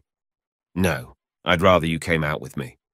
"Directly. Only let me get my cap." "Tanya, put out the samovar," said Vasily Nikolaich, stepping outside cheerfully. It seemed to Eugene that Vasily had been drinking, but what was to be done? It might be all the better. He would sympathize with him in his difficulties the more readily. "I have come again to speak about that same matter, Vasily Nikolaich," said Eugene. "About that woman." "Well, what of her? I told them not to take her again on any account." No, I have been thinking in general, and this is what I wanted to take your advice about. Isn't it possible to get them away, to send the whole family away? Where can they be sent? Said Vasily, disapprovingly and ironically, as it seemed to Eugene. Well, I thought of giving them money, or even some land in Koltovsky, so that she should not be here. But how can they be sent away? Where is he to go, torn up from his roots? And why should you do it? What harm can she do you? Ah, Vasily Nikolaich, you must understand that it would be dreadful for my wife to hear of it. But who will tell her? How can I live with this dread? The whole thing is very painful for me. But really, why should you distress yourself? Whoever stirs up the past, out with his eye. Who is not a sinner before God and to blame before the Tsar, as the saying is? All the same, it would be better to get rid of them. Can't you speak to the husband? But it is no use speaking. Eh, Eugene Ivanovich, what is the matter with you? It is all past and forgotten. All sorts of things happen. Who is there that would now say anything bad of you? Everybody sees you. But all the same, go and have a talk with him. All right, I will speak to him. Though he knew that nothing would come of it, this talk somewhat calmed Eugene. Above all, it made him feel that through excitement he had been exaggerating the danger. Had he gone to meet her by appointment? It was impossible. He had simply gone to stroll in the garden, and she had happened to run out at the same time. 14.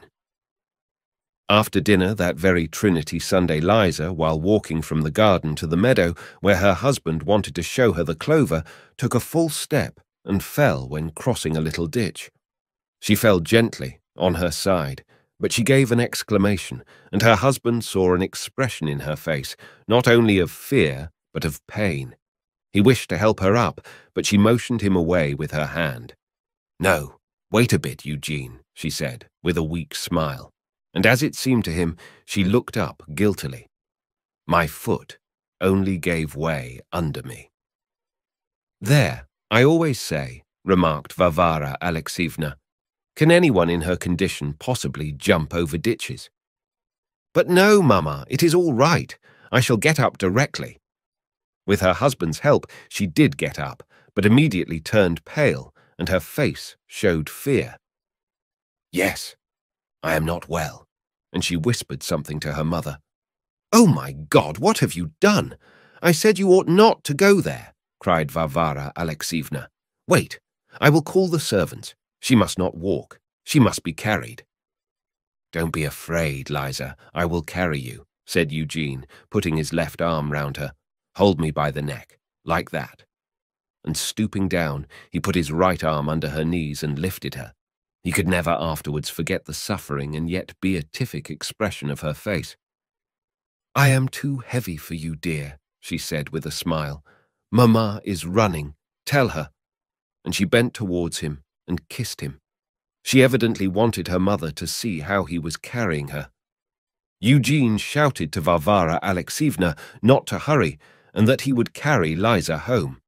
Varvara Alexeyevna stopped and began to shout still louder. You will drop her. You'll be sure to drop her. You want to destroy her. You have no conscience. But I am carrying her excellently. I do not want to watch you killing my daughter, and I can't. And she ran round the bend in the alley. Never mind, it will pass, said Liza, smiling. Yes, if only it does not have consequences like last time. No, I'm not speaking of that. That is all right. I mean, Mamma, you are tired. Rest a bit. But though he found it heavy, Eugene carried his burden proudly and gladly to the house, and did not hand her over to the housemaid and the man-cook whom Varvara Alexeyevna had found and sent to meet them. He carried her to the bedroom and placed her on the bed. Now go away, she said, and drawing his hand to her, she kissed it. Anushka and I will manage all right. Mary Pavlovna also ran in from her rooms in the wing. They undressed Liza and laid her on the bed. Eugene sat in the drawing-room with a book in his hand, waiting. Varvara Alexeyevna went past him with such a reproachfully gloomy air that he felt alarmed. Well, how is it? he asked. How?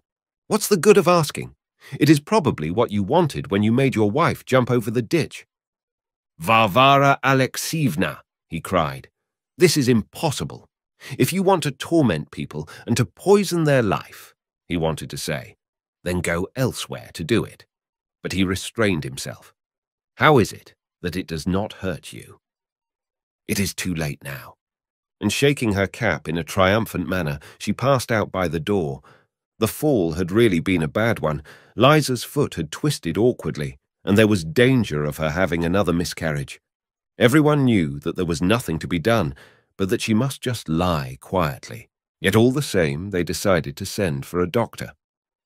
Dear Nikolay Semenich, wrote Eugene to the doctor, you have always been so kind to us that I hope you will not refuse to come to my wife's assistance. She, and so on. Having written the letter, he went to the stables to arrange about the horses and the carriage. Horses had to be got ready to bring the doctor, and others to take him back. When an estate is not run on a large scale, such things cannot be quickly decided, but have to be considered. Having arranged it all and dispatched the coachman, it was past 9 before he got back to the house. His wife was lying down and said that she felt perfectly well and had no pain, but Varvara Alexievna was sitting with a lamp screened from Liza by some sheets of music and knitting a large red coverlet, with a mien that said that after what had happened, peace was impossible, but that no matter what anyone else did, she at any rate would do her duty. Eugene noticed this, but to appear as if he had not seen it, he tried to assume a cheerful and tranquil air, and told how he had chosen the horses, and how the mare, Kabushka, had galloped capitally as left trace horse in the troika. Yes, of course, it is just the time to exercise the horses when help is needed. Probably the doctor will also be thrown into the ditch, remarked Varvara Alexievna, examining her knitting from under her pince-nez and moving it close up to the lamp. But you know we had to send one way or other, and I made the best arrangement I could. Yes, I remember very well how your horses galloped with me under the gateway arch. This was her long-standing fancy, and Eugene now was injudicious enough to remark that was not quite what had happened. It is not for nothing that I have always said, and have often remarked to the prince, that it is hardest of all to live with people who are untruthful and insincere. I can endure anything except that. Well, if anyone has to suffer more than another, it is certainly I, said Eugene. But you... Yes, it is evident. What? Nothing.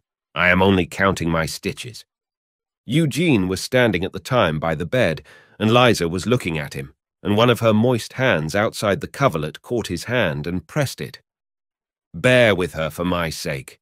You know she cannot prevent our loving one another, was what her look said. I won't do so again. It's nothing, whispered he, and he kissed her damp, long hand, and then her affectionate eyes, which closed while he kissed them. Can it be the same thing over again? He asked. How are you feeling?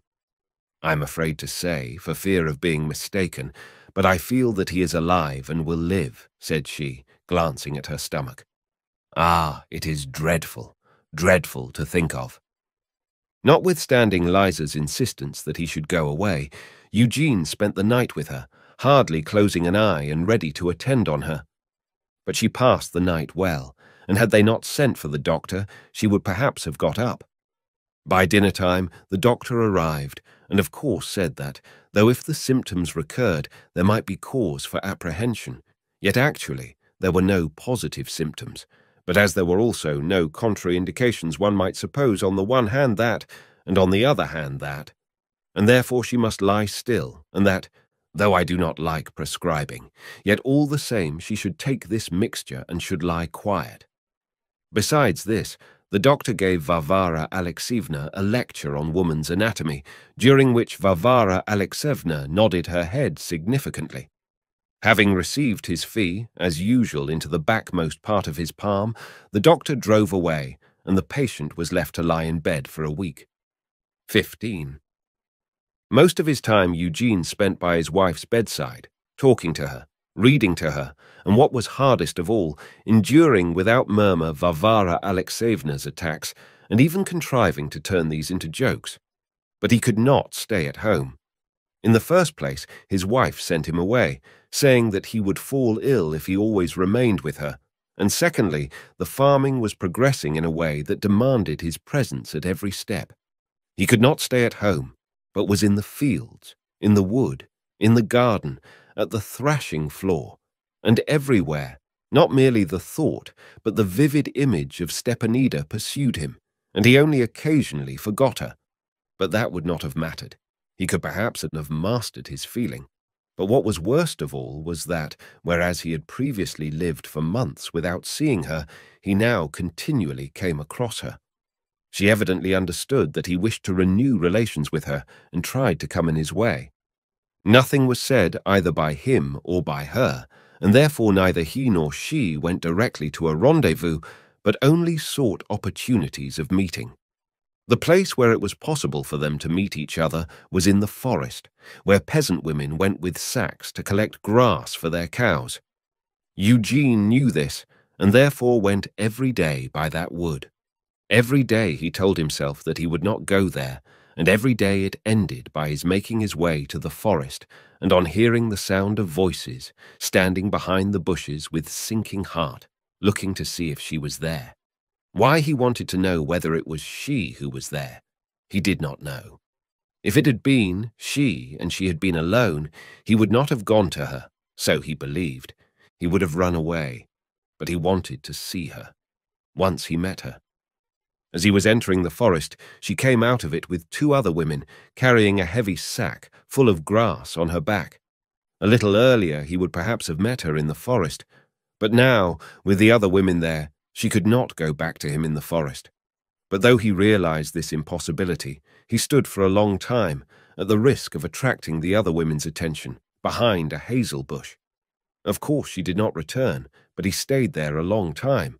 And great heavens, how delightful his imagination made her appear to him, and this not once, but 5 or 6 times, and each time more intensely. Never had she seemed so attractive, and never had he been so completely in her power. He felt that he had lost control of himself and had become almost insane. His strictness with himself was not weakened a jot. On the contrary, he saw all the abomination of his desire and even of his action, for his going to the wood was an action. He knew that he only need come near her anywhere in the dark, and if possible touch her, and he would yield to his feelings. He knew that it was only shame before people, before her, and no doubt before himself also, that restrained him. And he knew too that he had sought conditions in which that shame would not be apparent, darkness or proximity, in which it would be stifled by animal passion. And therefore he knew that he was a wretched criminal, and despised and hated himself with all his soul.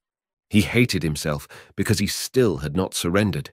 Every day he prayed God to strengthen him, to save him from perishing. Every day he determined that from today onward he would not take a step to see her and would forget her. Every day he devised means of delivering himself from this enticement, and he made use of those means. But it was all in vain.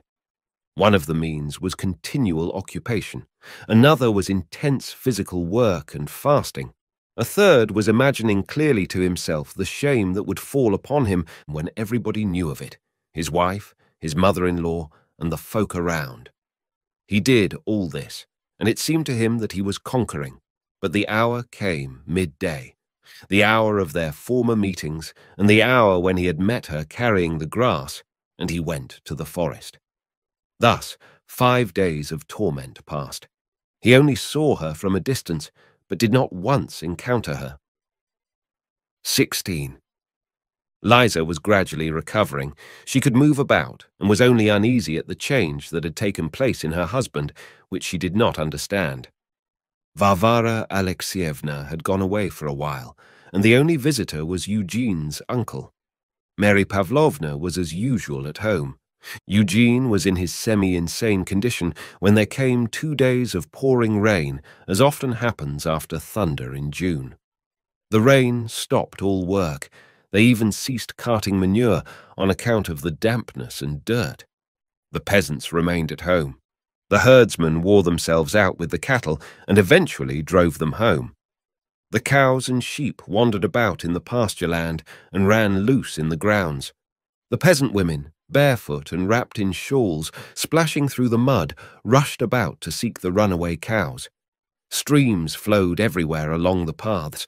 All the leaves and all the grass were saturated with water, and streams flowed unceasingly from the spouts into the bubbling puddles. Eugene sat at home with his wife, who was particularly wearisome that day. She questioned Eugene several times as to the cause of his discontent, and he replied with vexation that nothing was the matter. She ceased questioning him, but was still distressed. They were sitting after breakfast in the drawing-room. His uncle, for the 100th time, was recounting fabrications about his society acquaintances. Liza was knitting a jacket and sighed, complaining of the weather and of a pain in the small of her back. The uncle advised her to lie down and asked for vodka for himself. It was terribly dull for Eugene in the house. Everything was weak and dull. He read a book and a magazine, but understood nothing of them.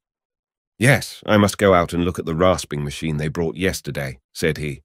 He got up and went out. "Take an umbrella with you." "Oh, no, I have a leather coat, and I'm only going as far as the boiling room." He put on his boots and his leather coat and went to the factory. But he had not gone 20 steps before. Coming towards him, he met her with her skirts tucked up high above her white calves. She was walking, holding down the shawl in which her head and shoulders were wrapped. "Where are you going?" said he, not recognizing her the first instant. When he recognized her, it was already too late. She stopped, smiling, and looked long at him. "I am looking for a calf. Where are you off to in such weather?" said she, as if she were seeing him every day. "Come to the shed," said he suddenly, without knowing how he said it. It was as if someone else had uttered the words. She bit her shawl, winked, and ran in the direction which led from the garden to the shed. But he continued his path, intending to turn off beyond the lilac bush and go there too. "Master," he heard a voice behind him. "The mistress is calling you and wants you to come back for a minute." This was Misha, his manservant. "My God, this is the second time you have saved me," thought Eugene, and immediately turned back. His wife reminded him that he had promised to take some medicine at the dinner hour to a sick woman, and he had better take it with him. While they were getting the medicine, some 5 minutes elapsed, and then, going away with the medicine, he hesitated to go direct to the shed, lest he should be seen from the house. But as soon as he was out of sight, he promptly turned and made his way to it. He already saw her in imagination, inside the shed, smiling gaily. But she was not there, and there was nothing in the shed to show that she had been there. He was already thinking that she had not come, had not heard or understood his words. He had muttered them through his nose as if afraid of her hearing them, or perhaps she had not wanted to come. And why did I imagine that she would rush to me? She has her own husband. It is only I who am such a wretch as to have a wife, and a good one, and to run after another. Thus he thought, sitting in the shed, the thatch of which had a leak and dripped from its straw. But how delightful it would be if she did come, alone here in this rain. If only I could embrace her once again, then let happen what may. But yes, he recollected, one could tell if she has been here by her footprints. He looked at the trodden ground near the shed, and at the path overgrown by grass, and the fresh print of bare feet, and even of one that had slipped, was visible. Yes, she has been here. Well, now it is settled. Wherever I may see her, I shall go straight to her. I will go to her at night. He sat for a long time in the shed, and left it exhausted and crushed. He delivered the medicine, returned home, and lay down in his room to wait for dinner. 17. Before dinner, Liza came to him, and still wondering what could be the cause of his discontent, began to say that she was afraid that he did not like the idea of her going to Moscow for her confinement, and that she had decided that she would remain at home and would on no account go to Moscow. He knew how she feared both her confinement itself and the risk of not having a healthy child, and therefore he could not help being touched at seeing how ready she was to sacrifice everything for his sake. All was so nice, so pleasant, so clean in the house, and in his soul it was so dirty, despicable, and horrid. The whole evening Eugene was tormented by knowing that notwithstanding his sincere repulsion at his own weakness, notwithstanding his firm intention to break off, the same thing would happen again tomorrow. "No, this is impossible," he said to himself, walking up and down in his room. "There must be some remedy for it. My God, what am I to do?" Someone knocked at the door as foreigners do. He knew this must be his uncle. "Come in," he said. The uncle had come as a self-appointed ambassador from Liza. "Do you know, I really do notice that there is a change in you," he said. "And Liza, I understand how it troubles her. I understand that it must be hard for you to leave all the business you have so excellently started, but que veux-tu? I should advise you to go away. It will be more satisfactory both for you and for her. And do you know, I should advise you to go to the Crimea. The climate is beautiful, and there is an excellent accoucheur there, and you would be just in time for the best of the grape season." "Uncle," Eugene suddenly exclaimed, "can you keep a secret? A secret that is terrible to me, a shameful secret." "Oh, come, do you really feel any doubt of me?" "Uncle, you can help me. Not only help, but save me," said Eugene. And the thought that he would disclose his secret to his uncle, whom he did not respect, the thought that he would show himself in the worst light and humiliate himself before him, was pleasant. He felt himself to be despicable and guilty, and wished to punish himself. "Speak, my dear fellow. You know how fond I am of you," said the uncle, evidently well content that there was a secret, and that it was a shameful one, and that it would be communicated to him, and that he could be of use. "First of all, I must tell you that I am a wretch, a good-for-nothing, a scoundrel, a real scoundrel." "Now, what are you saying?" began his uncle, as if he were offended. "What? Not a wretch when Liza's husband, Liza's. One has only to know her purity, her love, and that I, her husband, want to be untrue to her with a peasant woman." "How's that? Why do you want to? You have not been unfaithful to her." "Yes, at least just the same as being untrue, for it did not depend on me. I was ready to do so. I was hindered, or else I should. Now, I do not know what I should have done. But please, explain to me." "Well, it is like this. When I was a bachelor, I was stupid enough to have relations with a woman here in our village. That is to say, I used to have meetings with her in the forest, in the field." "Was she pretty?" asked his uncle. Eugene frowned at this question, but he was in such need of external help that he made as if he did not hear it, and continued, "Well, I thought this was just casual, and that I should break it off and have done with it. And I did break it off before my marriage. For nearly a year I did not see her or think about her." It seemed strange to Eugene himself to hear the description of his own condition. Then suddenly, I don't myself know why, really one sometimes believes in witchcraft, I saw her, and a worm crept into my heart, and it gnaws. I reproach myself. I understood the full horror of my action, that is to say, of the act I may commit any moment, and yet I myself turn to it, and if I have not committed it, is only because God preserved me. Yesterday I was on my way to see her when Liza sent for me." "What, in the rain?" "Yes. I am worn out, uncle, and have decided to confess to you and to ask your help." "Yes, of course. It's a bad thing on your own estate. People will get to know. I understand that Liza is weak, and that it is necessary to spare her. But why on your own estate?" Again, Eugene tried not to hear what his uncle was saying, and hurried on to the core of the matter. "Yes, save me from myself. That is what I ask of you. Today I was hindered by chance, but tomorrow or next time no one will hinder me, and she knows now. Don't leave me alone." "Yes, all right," said his uncle. "But are you really so in love?" "Ah, it is not that at all. It is not that, it is some kind of power that has seized me and holds me. I do not know what to do. Perhaps I shall gain strength, and then— Well, it turns out as I suggested, said his uncle. Let us be off to the Crimea. Yes, yes, let us go, and meanwhile you will be with me and will talk to me. 18. The fact that Eugene had confided his secret to his uncle, but chiefly the sufferings of his conscience and the feeling of shame he experienced after that rainy day, sobered him. It was settled that they would start for Yalta in a week's time. During that week, Eugene drove to town to get money for the journey, gave instructions from the house and from the office concerning the management of the estate, again became gay and friendly with his wife, and began to awaken morally. So without having once seen Stepanida after that rainy day, he left with his wife for the Crimea.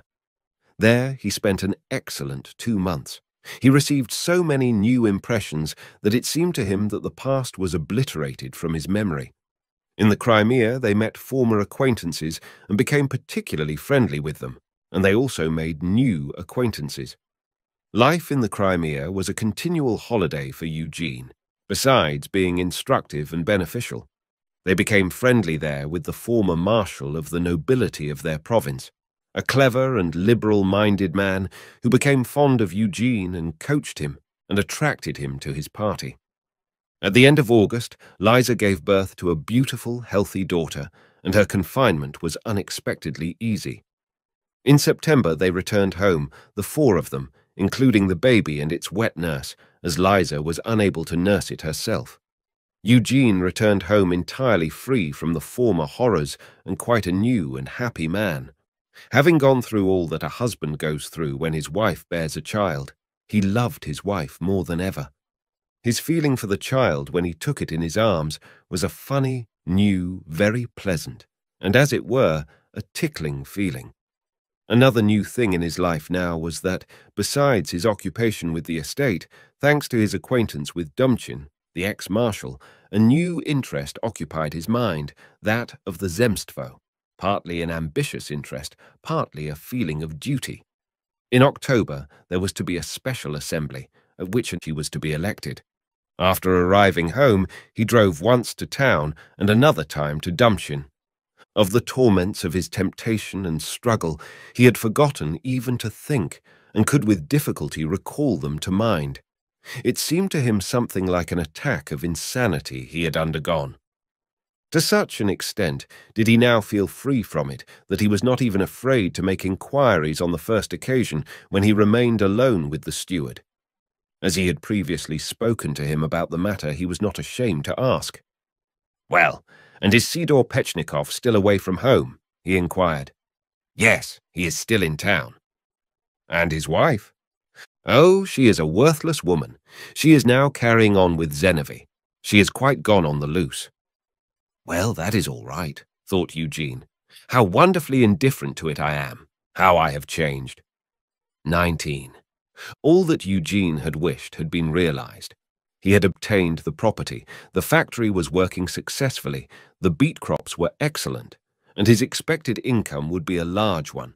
His wife had borne a child satisfactorily, his mother-in-law had left, and he had been unanimously elected to the Zemstvo.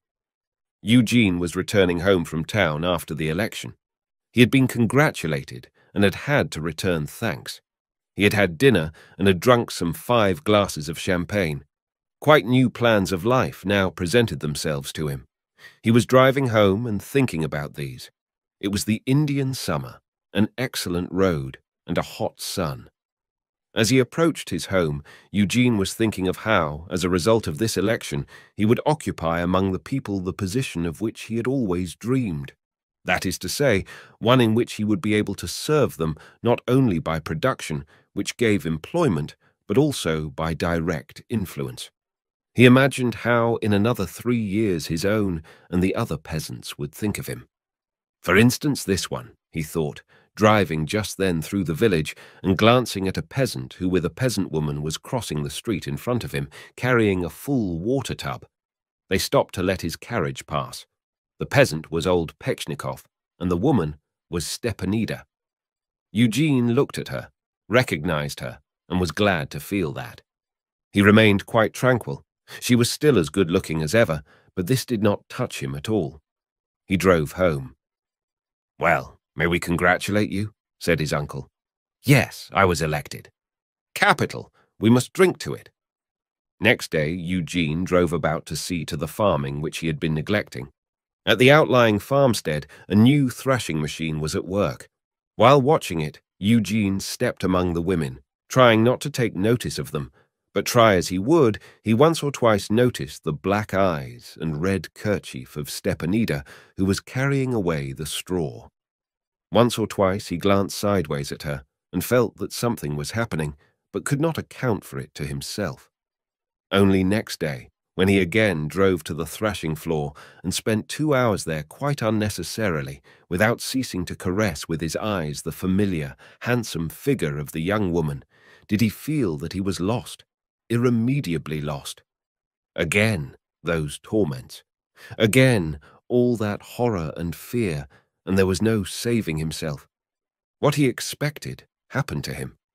The evening of the next day, without knowing how, he found himself at her backyard by her hay shed, where in autumn they had once had a meeting. As though having a stroll, he stopped there lighting a cigarette. A neighboring peasant woman saw him, and as he turned back, he heard her say to someone, "Go, he is waiting for you. On my dying word, he is standing there. Go, you fool." He saw how a woman, she, ran to the hay shed, but as a peasant had met him, it was no longer possible for him to turn back, and so he went home. 20. When he entered the drawing-room, everything seemed strange and unnatural to him. He had risen that morning vigorous, determined to fling it all aside, to forget it, and not to allow himself to think about it. But without noticing how it occurred, he had all the morning not merely not interested himself in the work, but tried to avoid it. What had formerly been important and had cheered him was now insignificant. Unconsciously, he tried to free himself from business. It seemed to him that he had to do so in order to think and to plan, and he freed himself and remained alone. But as soon as he was alone, he began to wander about in the garden and the forest, and all of those spots were besmirched in his recollection by memories that gripped him. He felt that he was walking in the garden and pretending to himself that he was thinking out something, but that really he was not thinking out anything, but insanely and unreasonably expecting her, expecting that by some miracle she would be aware that he was expecting her, and would come here at once and go somewhere where no one would see them, or would come at night when there would be no moon, and no one, not even she herself, would see. On such a night she would come, and he would touch her body. "There now, talking of breaking off when I wish to," said he to himself. "Yes, and that is having a clean, healthy woman for one's health's sake. No, it seems one can't play with her like that. I thought I had taken her, but it was she who took me, and does not let me go. Why, I thought I was free, but I was not free, and was deceiving myself when I married. It was all nonsense, fraud. From the time I had her, I experienced a new feeling, the real feeling of a husband. Yes, I ought to have lived with her. One of 2 lives is possible for me, that which I began with Liza: service, estate management, the child, and people's respect. If that is life, it is necessary that she, Stepanida, should not be there. She must be sent away, as I said, or destroyed, so that she shall not exist. And the other life is this: for me to take her away from her husband, pay him money, disregard the shame and disgrace, and live with her. But in that case, it is necessary that Liza should not exist, nor Mimi, the baby. No, that is not so. The baby does not matter. But it is necessary that there should be no Liza, that she should go away, that she should know, curse me, and go away, that she should know that I have exchanged her for a peasant woman, that I am a deceiver and a scoundrel. No, that is too terrible. It is impossible. But it might happen, he went on thinking. It might happen that Liza might fall ill and die, and then everything would be capital. Capital! Oh, scoundrel! No, if someone must die, it should be she. If she, Stepanida, were to die, how good it would be. Yes, that is how men come to poison or kill their wives or lovers. Take a revolver and go and call her, and instead of embracing her, shoot her in the breast and have done with it. Really, she is. A devil. Simply a devil. She has possessed herself of me against my own will. Kill? Yes. There are only two ways out, to kill my wife or her, for it is impossible to live like this. It is impossible. I must consider the matter and look ahead. If things remain as they are, what will happen? I shall again be saying to myself that I do not wish it, and that I will throw her off, but I shall only say it, and in the evening I shall be at her backyard, and she will know it and will come out. And if people know of it and tell them my wife, or if I tell her myself, for I can't lie, I shall not be able to live so. I cannot. People will know. They will all know. Parasha and the blacksmith. Well, is it possible to live so? Impossible.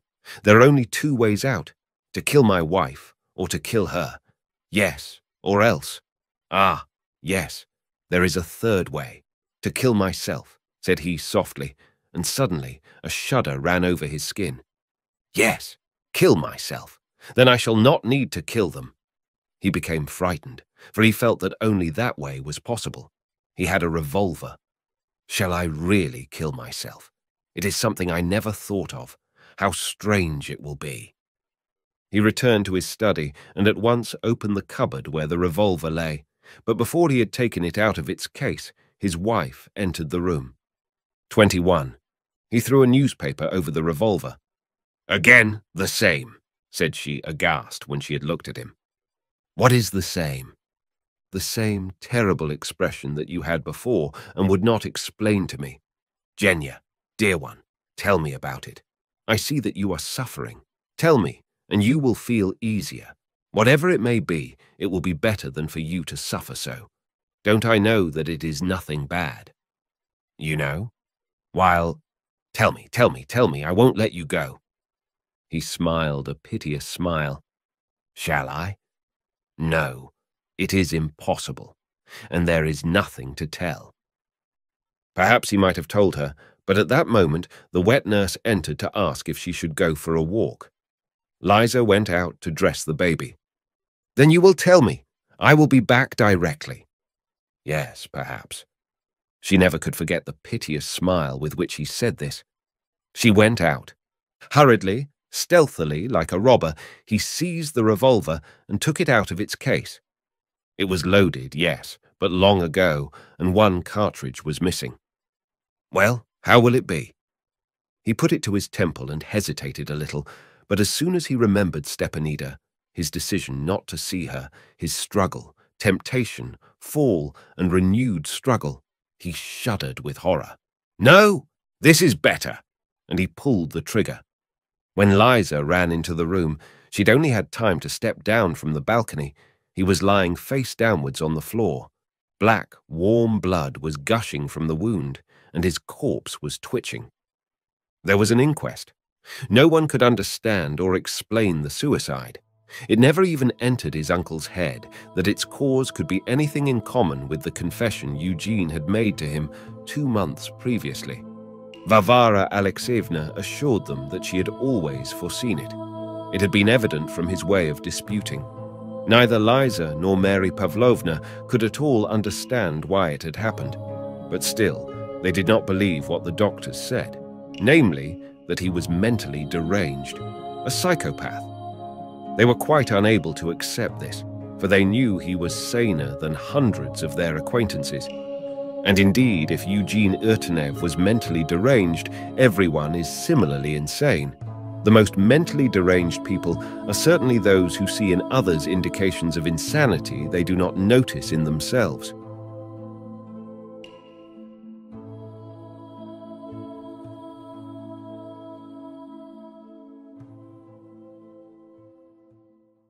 Philosophical analysis of Leo Tolstoy's The Devil.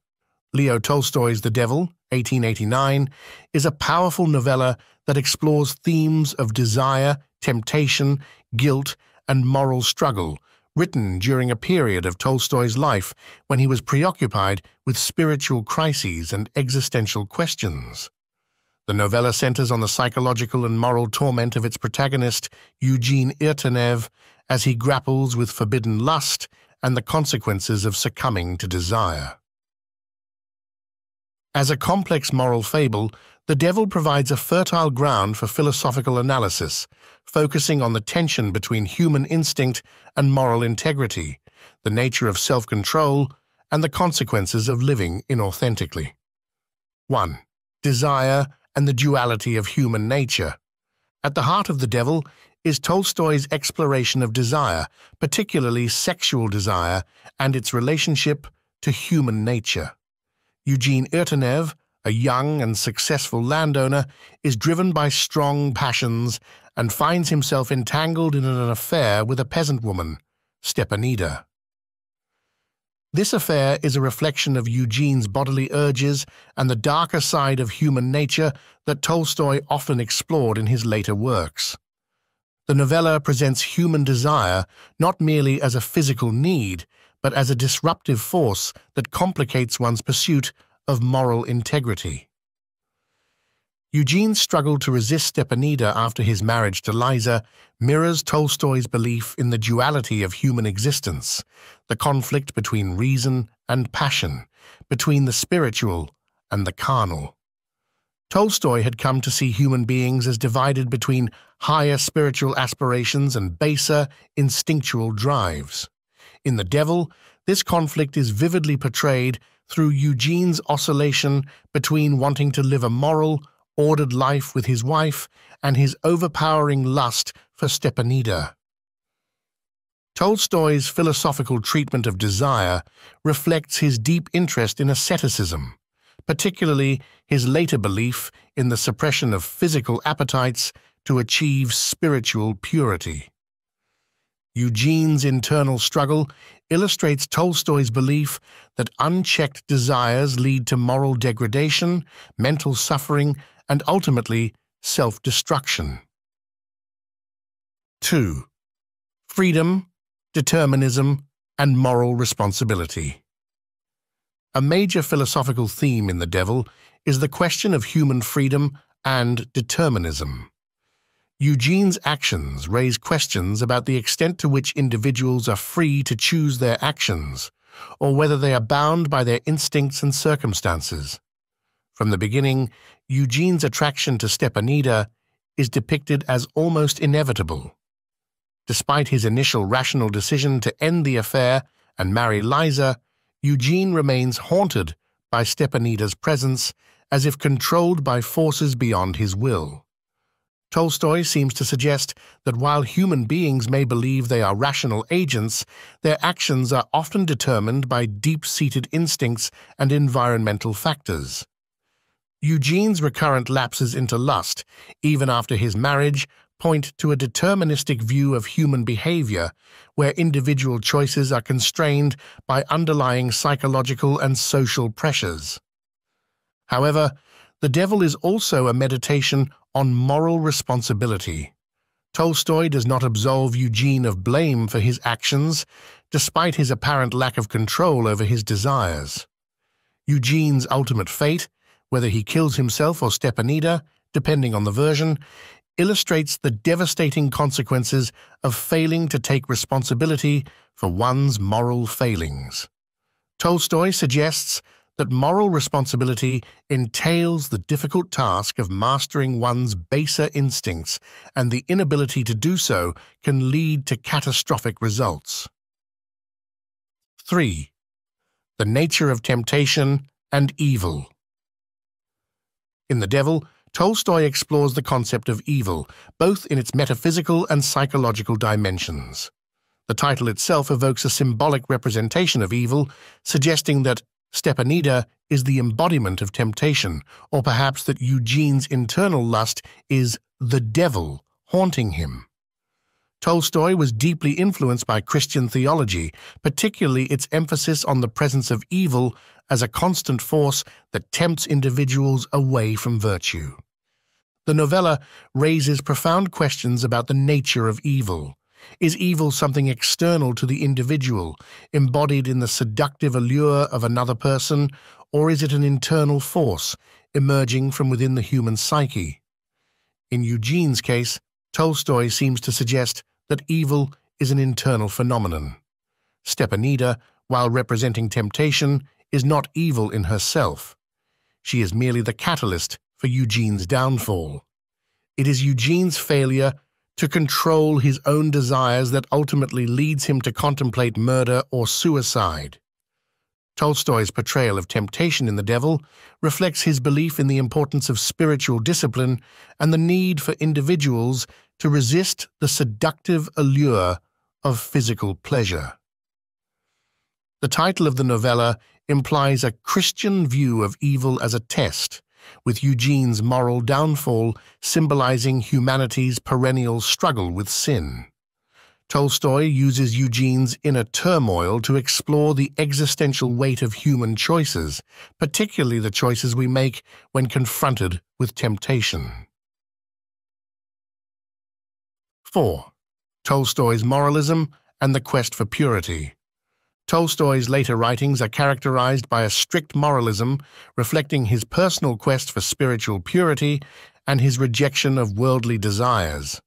In The Devil, this moralism is evident in the way Eugene's moral weakness is portrayed. Tolstoy had come to believe that true happiness and inner peace could only be achieved through the renunciation of bodily desires and the pursuit of a pure ascetic life. This belief is reflected in Eugene's eventual realization that his desires are ruining his life.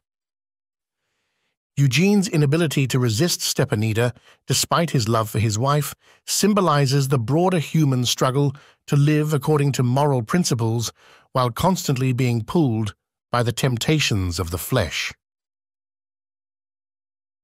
Tolstoy's view of sexuality in The Devil is markedly negative, presenting it as a force that corrupts and destroys.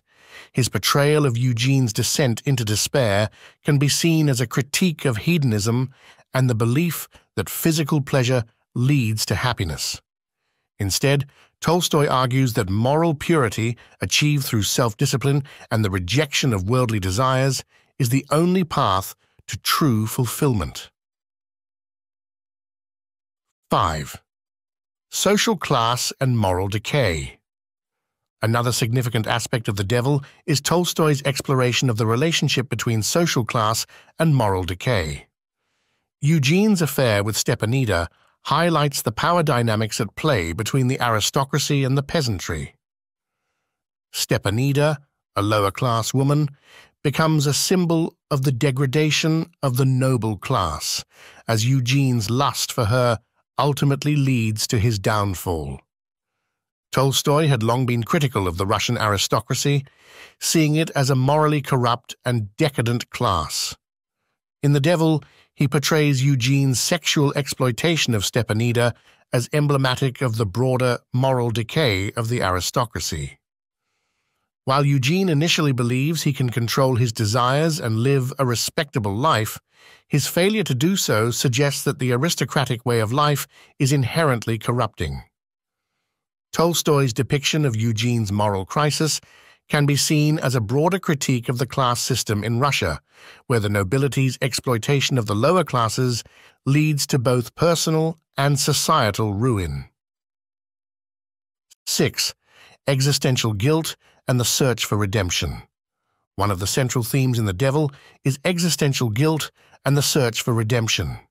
Eugene's internal struggle is not just about controlling his desires, but also about grappling with the overwhelming sense of guilt that comes from his betrayal of Liza and his moral failure.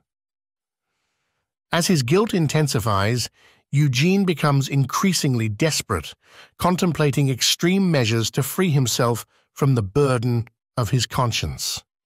Tolstoy's treatment of guilt in The Devil reflects his broader existential concerns.